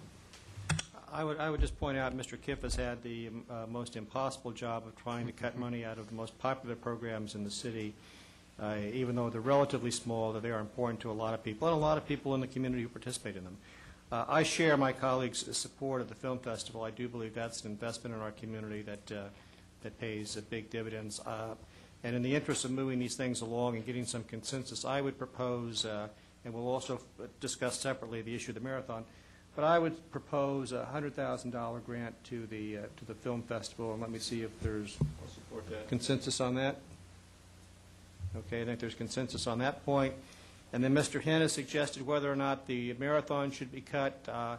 I appreciate the comments and the review that took place by the Special Events Committee, but it may be that we just simply have a different type of event than really fit into their criteria, and I would support personally the $20,000. So would you like to propose a zeroing out? I'll propose a zeroing out. Mr. Henn has proposed a zeroing out of the marathon. Is there support for that proposition? I count 3 votes. Okay. I'm going to reserve my decision for this evening. All right, so we'll bring the marathon and the Balboa Island Historical Society and the BIIA back for discussions during the council meeting. And now let's move to additional items. And why don't we take the issue of the Balboa Theater and the directional signage now? I know we have people in the audience for that, so let me invite people who'd like to speak on that matter to come forward. And we'll deem the other items on the community checklist resolved.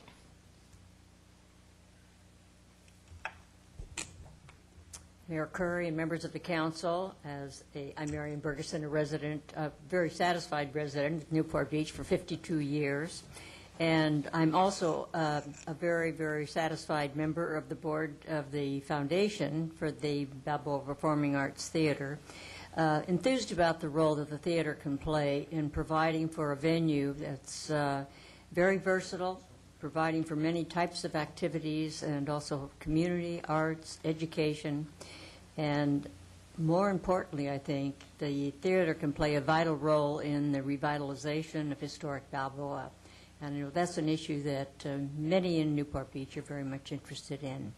We have a very enthusiastic and committed board who have worked long and hard on this issue. As you know, it's not a new issue, but it's one that I think has been revitalized by the enthusiasm of the board.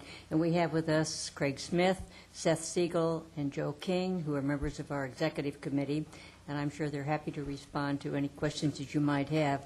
I know you've received a packet of information, and we don't want to take your time, and so my remarks are very, very brief. And just speaking in support of the project and knowing that it can do a lot for Newport Beach in many ways, And we've also already gone through the Coastal Commission permit, which, as you know, is a major hurdle, and we're ready to go. We do need the city's support on this, and if you're able to accommodate on this, I assure you that you're going to see a project that we can all be very proud of. And revitalization of that area, I think, is certain to take place. So thank you very much for your attention, and if you have any questions, we'll certainly try to respond to them at this time. Questions? Mr. Rosansky. Hi, Marianne.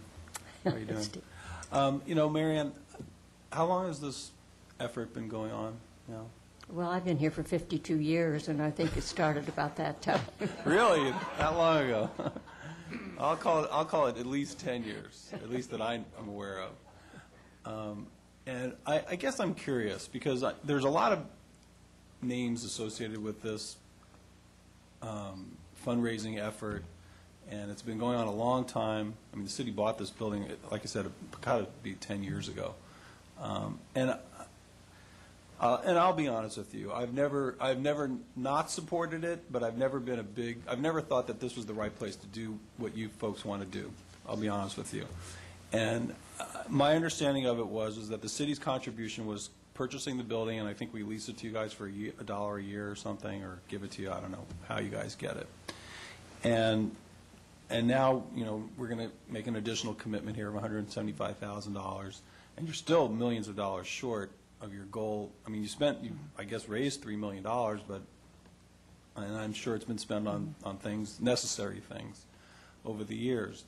But, the building's still the building, and not much is, I haven't seen anything yet that would convince me that this is going to be, even if you get it built, that it's going to be a viable thing in the long run. And I need to know, why do you think that this is going to get the support, not only to get the finishing funds, because my fear is, okay, we're going to get you into building permits, $175,000, and then a year or two from now, you're still going to be short money because the money is just not going to be there. And I don't know why, with this many influential people behind this project, and I'm friends with a lot of them, I don't understand why the money has not been committed, why you're even needing $175,000 from the city if there's that level of support in the community. These people, there's people on your board that could write the check for this thing, literally, and be done with it. So I guess, can you explain that to me? Because I just don't understand.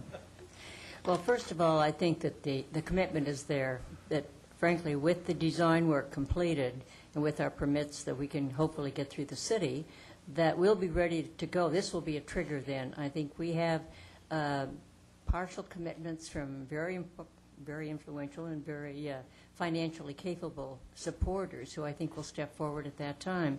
But I think it also has to go in concert with the revitalization of that area.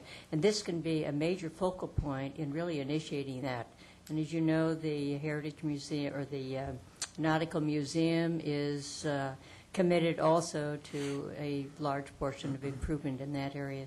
I think generally it's going to speak well for the efforts that many of the city fathers in the past, fathers and mothers, have really tried to do what I think we can do now. I think it's the time, I think it's appropriate, and I think the money will come. We have a board that is totally committed, and the board is consists of people who have the means to be able to be influential, I think, in doing the fundraising that's necessary. But this really is the trigger that'll really start the ball rolling. We feel confident at that. Okay, thank you. Any other questions? Okay. Ms. McGarner. I was dubious also. Although I guess for me, I was reading some of my father's things, and back when Balboa was body and that sort of thing. And it was the only game in town. And that's one of the reasons it was so popular. I mean, if you wanted to gamble, you wanted to drink, you came to Balboa, because from Presbyterian, Fullerton, you couldn't find those things. It's not the only game in town now. I mean, we've got every neighborhood has a bar and a restaurant and that sort of thing. And so you almost, to revitalize that village, you really do need a destination type of thing, something that brings in people from outside as well as the local support. So I do think that it's important, and I know it's been frustrating. I mean, I was on the board, and it was like, well, we're going to get a professional board, and then we're going to do it. And then we're going to get past the Coastal Commission. And so the triggers come, and the triggers have not worked as well. I think one thing that's been lacking is a sense of urgency. So one thing I would like us to consider between now and this evening when we talk about it is putting some kind of time frame on it. Just saying, hey, this happens in this period, or it doesn't happen. And perhaps that kind of deadline will get some of these people who have been standing on the sidelines with their money, realizing that the city's not going to sit here forever with $1 a year rent, and we need to get it done sooner rather than later. So that's just something that we might consider. Thank you. Are you talking about with regard to the 175,000 or just in general? In general, working that in with it. Okay. Lease with them? Are there other terms of the $1 a year lease? I hear Sharon's chair, so. There is a lease. It's not $1 a year. It's a no-cost lease. To answer Councilmember Rosansky's question from before, I think the city acquired the property in 1997 or 98. The first lease didn't have any deadlines in it, and so when we amended the lease for some other reasons that I can't even remember now a few years ago, we tried to tighten up a performance schedule. At that point, the theater was considering the option of, rather than going up to provide their extra space, going down and excavating, and we were really concerned about having a hole in the ground that would last forever. So there weren't actual dates or times from today when things would be done, but it was tied to their raising of funding, and there was a trigger for the Coastal Commission permit, which they have now achieved. So from my perspective of having worked on it for a long while, I think that having some tighter deadlines would be very helpful. Thank you. Is there anyone else? Do you know how long the lease is left, or, I mean, is there a time period or not? There is not a time period. So they just have a lease in perpetuity, or how is that? Yes, there are termination provisions. I don't remember what they are other than breach. Okay, thank you. Let me ask, is there anyone else from the public who'd like to speak on this matter? Okay, bring it back, Mr. Henn. Well, the Balboa Village is the historical center of Newport Beach in many ways culturally, and the revitalization of the village is a prime goal here for me and as expressed by the council in the priority setting sessions that we've had. I really view the Nautical Museum and the Balboa Theater as the twin anchors for that possibility to revitalize Balboa Village, not as a place for more tattoo parlors and T-shirt shops, but as a new view of how to have a good time with your family, with your kids, maybe learn something along the way, and in an environment that's very family-friendly. And the mission of the theater, if you go through the detail of it, is very much aimed in that direction. It will provide a venue for very high-quality, professional-type performance in a small theater venue that doesn't really exist in Newport Beach today, and through its affiliations with, proposed affiliations, I should say, with the Pacific Symphony and the Performing Arts Theater, and beyond that, connections with the schools to really get kids involved, all the way down to very small children, to be involved in an interactive way in the performing arts. And I see it as a niche in the arts scene that is missing here in Newport Beach that would be very well fulfilled by this.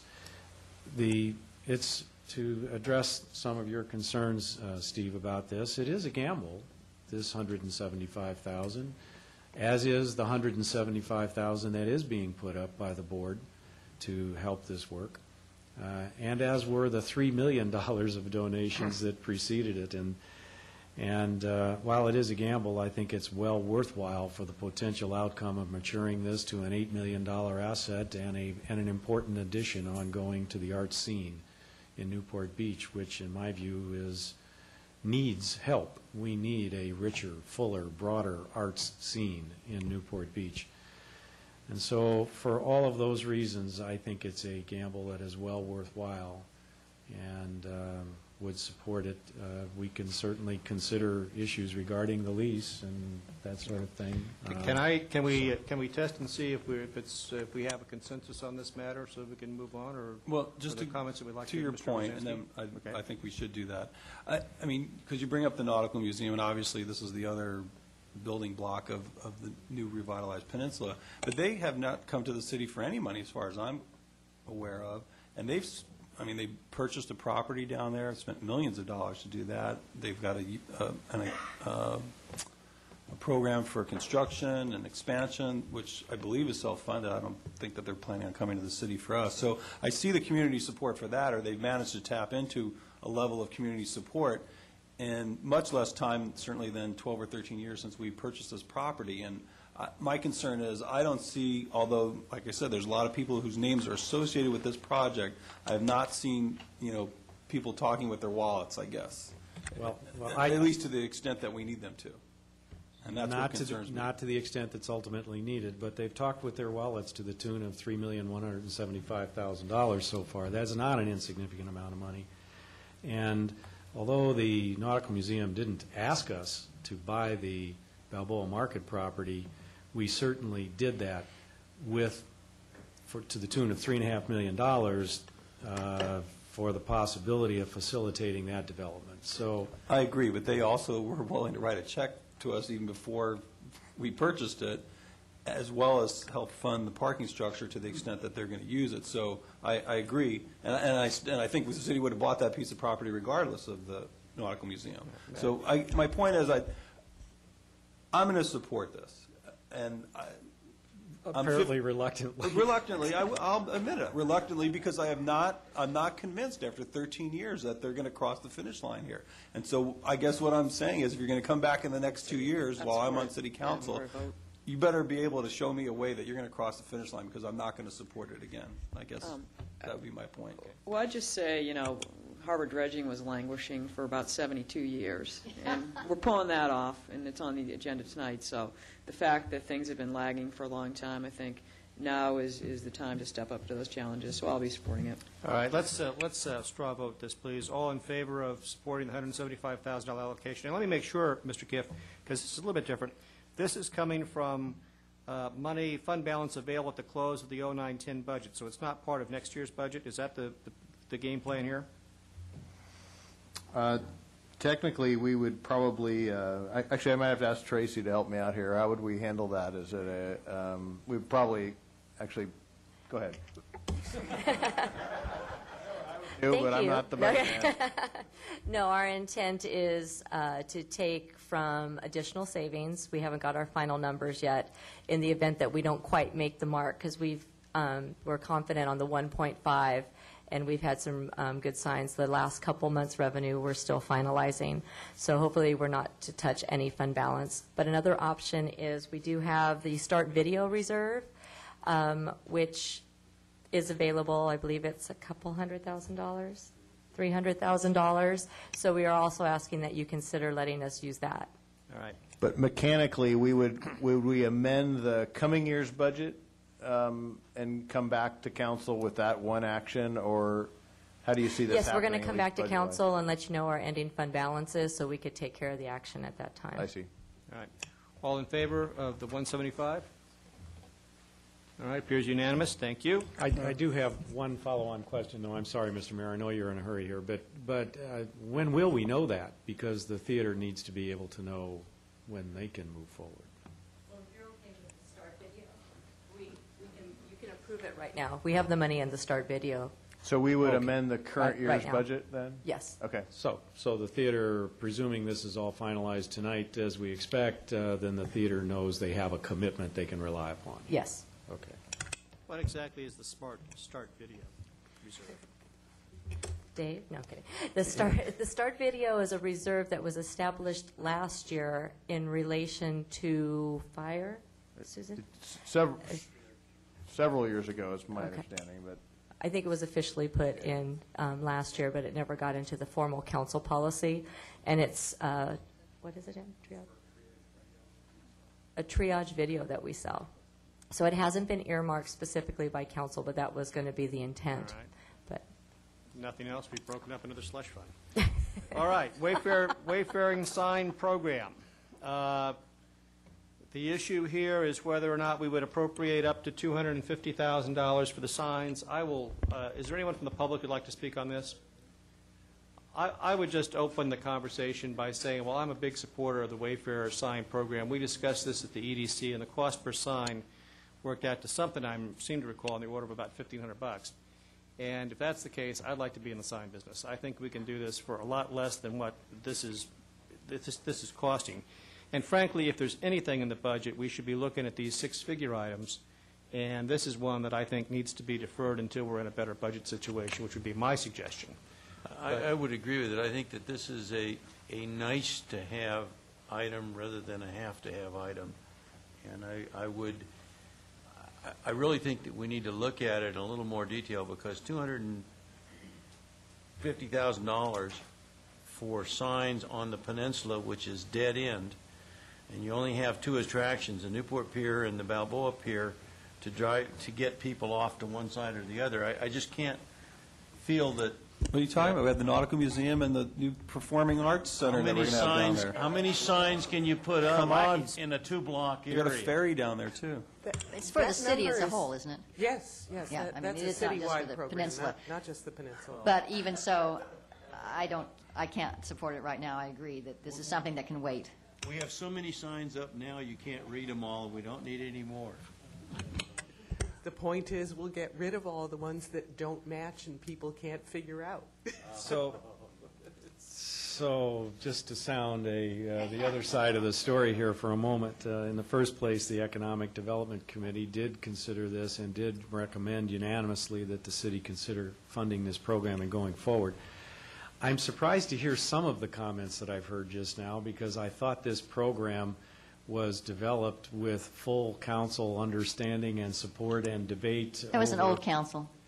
I guess. Well, I think some of the people sitting up here, maybe even some that just made some comments, were around when we did decide that we wanted to do this program. And so I thought we wanted to do this program. And we have it to a point now where it is and has been ready to go, but been deferred. I do agree with the concerns about the cost. And so what I would hope is, if we do conclude that we want to defer, that we defer with an action plan here to develop a current view of the costs that perhaps we can come back with at a date not long from now. Right. That we can reconsider this and move this forward, because it does play to the economic environment and vitality of the city, which I know the Economic Development Committee is in support of, and I thought council had been supportive.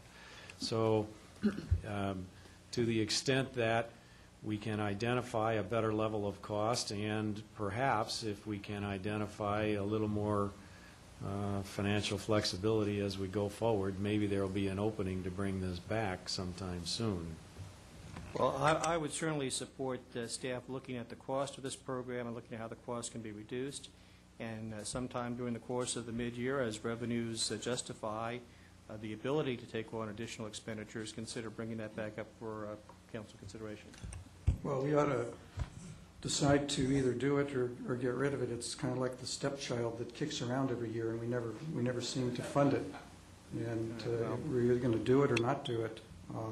Yeah. If we had the funds available as outlined in the budget proposal, I'd be in favor of moving ahead with it. Yeah, I would too. I think it's something the Chamber of Commerce pretty much asks us about every year. They consider it important to visitors and to the economic development of the community. So maybe there's 3 votes for it. Well, let's find out if there's 4. Well, okay. Mr. I think I'm one of the older council people that did support this project. And although I'm one of the younger council members. I'm glad we got that clear. No, what I would say is, I'll be honest with you, I haven't seen this project in a long time. I mean, and I'd like to have a fuller presentation again of what the project is, what the signs look like. there were some changes in the signs. We tested some signs, and we changed the look of the signs. I don't even remember where all the signs are going anymore or what the signs are going to look like. So I am in favor of the wayfinding project, and I agree that I think the Chamber does support it. I think the Visitors Bureau supports it. There's a lot of support for it, but I would like to see it come back again in a full presentation and a full discussion. So does that mean you support appropriating the money? You just kind of want to work to refine what the costs are going to be? Well, the question is going to be, because this is a budget discussion, whether we're going to include the $250,000 in the budget. And I would, as one of the guys who was not quite as old as Mr. Rosansky, but older perhaps in age, and who was here and who supports the signs, we're cutting $18 million out of the budget, and that means there's a lot of things that I support that are not going to get funded this year, and this, in my opinion, should be one of them, but let's find out. So those who are in favor of supporting the appropriation of $250,000 for the Wayfair signs, please raise your hand. There's one. In this budget cycle? In this budget cycle. This current one, not next budget cycle. Okay. No, it's the one we're voting on, which is starting in the 1st of July. No. Are we, is it, well, again, I guess it goes back. Are we talking about the 09-10 budget cycle? You're the swing vote. Don't get flustered. Just go like this. No, well, I guess what I'm saying is. What budget cycle are we talking about? I don't support it if we're not going to see it back here at council again because I don't know exactly what I'm supporting anymore. So I'd like to, if you want to put it in the budget, but we're going to vote on it when the contract comes for awarding the signs, I guess maybe I could agree to that. Remember, like if you're appropriating something at the end of this year, which you could do, it will necessarily reduce fund balance available for next year. So it does affect both budgets. The question is, do you do it in this one or next one?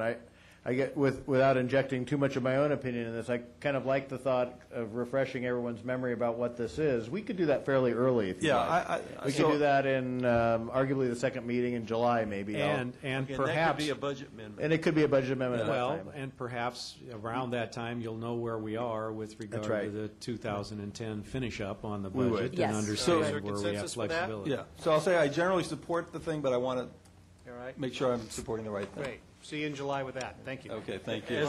As the oldest of the oldest, I sort of supported older it than the dirt, last aren't time, you? but I really didn't. It's that old, it's that old sort of supported thing.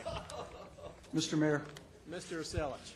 Yeah, just so we don't have to come back and go through this community cash grants again, I'm going to make a suggestion. The letters of request from the Historical Society and the Balboa Island Improvement Association were passed around to the council. I'm going to suggest that we cut the recommended allocation here to $12,000 for the Historical Society and $10,000 for the Improvement Association. I think they're worthwhile activities, and I think that shows that they're taking a little bit of the pain as well as everyone else. 10,000 or 12,000 for the Historical Society and 10,000 for the Balboa Island Improvement Association. I think that's about a 15% cut from last year. One thing I'd say about the bridge, I think those flowers just add so much to the city. You just get a real bang for your buck. I mean, why are we even consider that a community association thing versus more of a city infrastructure improvement? Well, the proposal's on the floor. I actually support that on the grounds that we need to move forward because the smaller the dollar amount, the more we talk about it. Okay. Councilmember Gardner. And I think those points were very well said.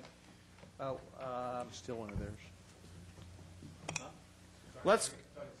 Let's go to the budget checklist.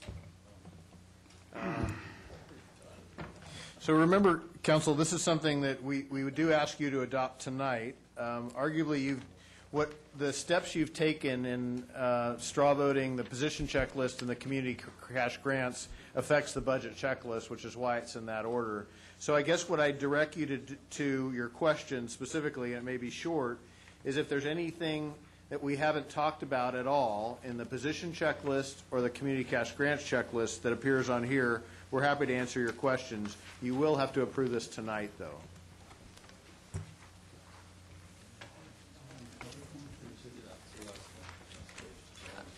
Well, one thing we didn't talk about is attachment B, reclassifications. Does that sort of fold into this checklist, or is that apart from that? Well, again, traditionally, that is part of the larger budget, so if you had a specific question about that, or I know Councilmember Gardner asked for more detail, I'm hoping we can turn that around by that time. And that's not Especially relating to the increment between someone's being reclassed up or down, what's the salary savings? Yeah, my question pertains to reclassifying 6 utilities technicians. It just seems to be a salary increase by another name. They're now going to be senior technicians. There's no change in responsibility. And, you know, the council, we've taken a really strong, firm position, no salary increases. And it just seems to me that, you know, calling them senior and paying them more money, I don't see a change in responsibility. And I realize it's the Water Enterprise Fund, and those rate increases pay for this. But I didn't support that rate increase, and I just have an issue with this reclassification. Well, that's an issue for the budget, which we should discuss. Right now, we're going to talk about this checklist, though. Now, when we discuss the budget tonight, yeah. Mr. City Manager, do you want to walk us through these points here? Are there points to be made on this?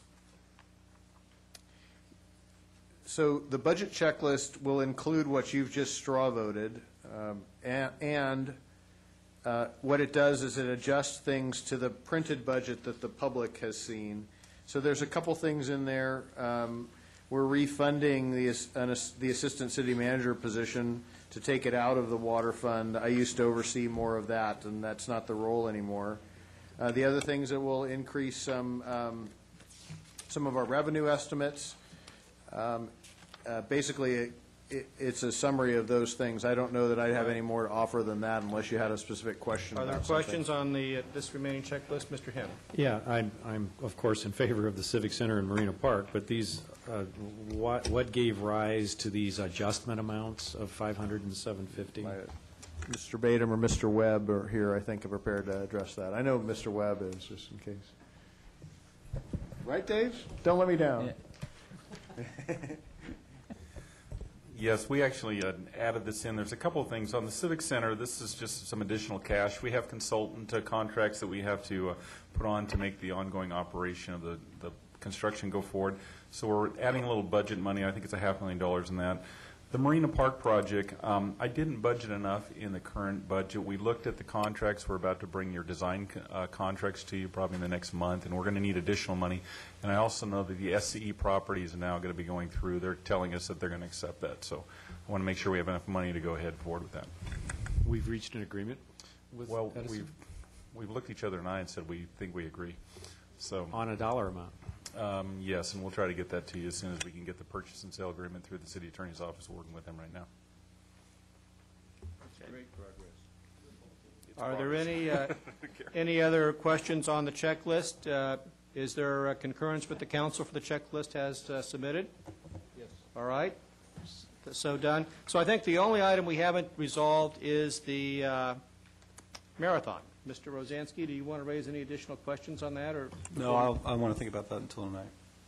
All right, we'll discuss the marathon tonight in council meeting. Thank you.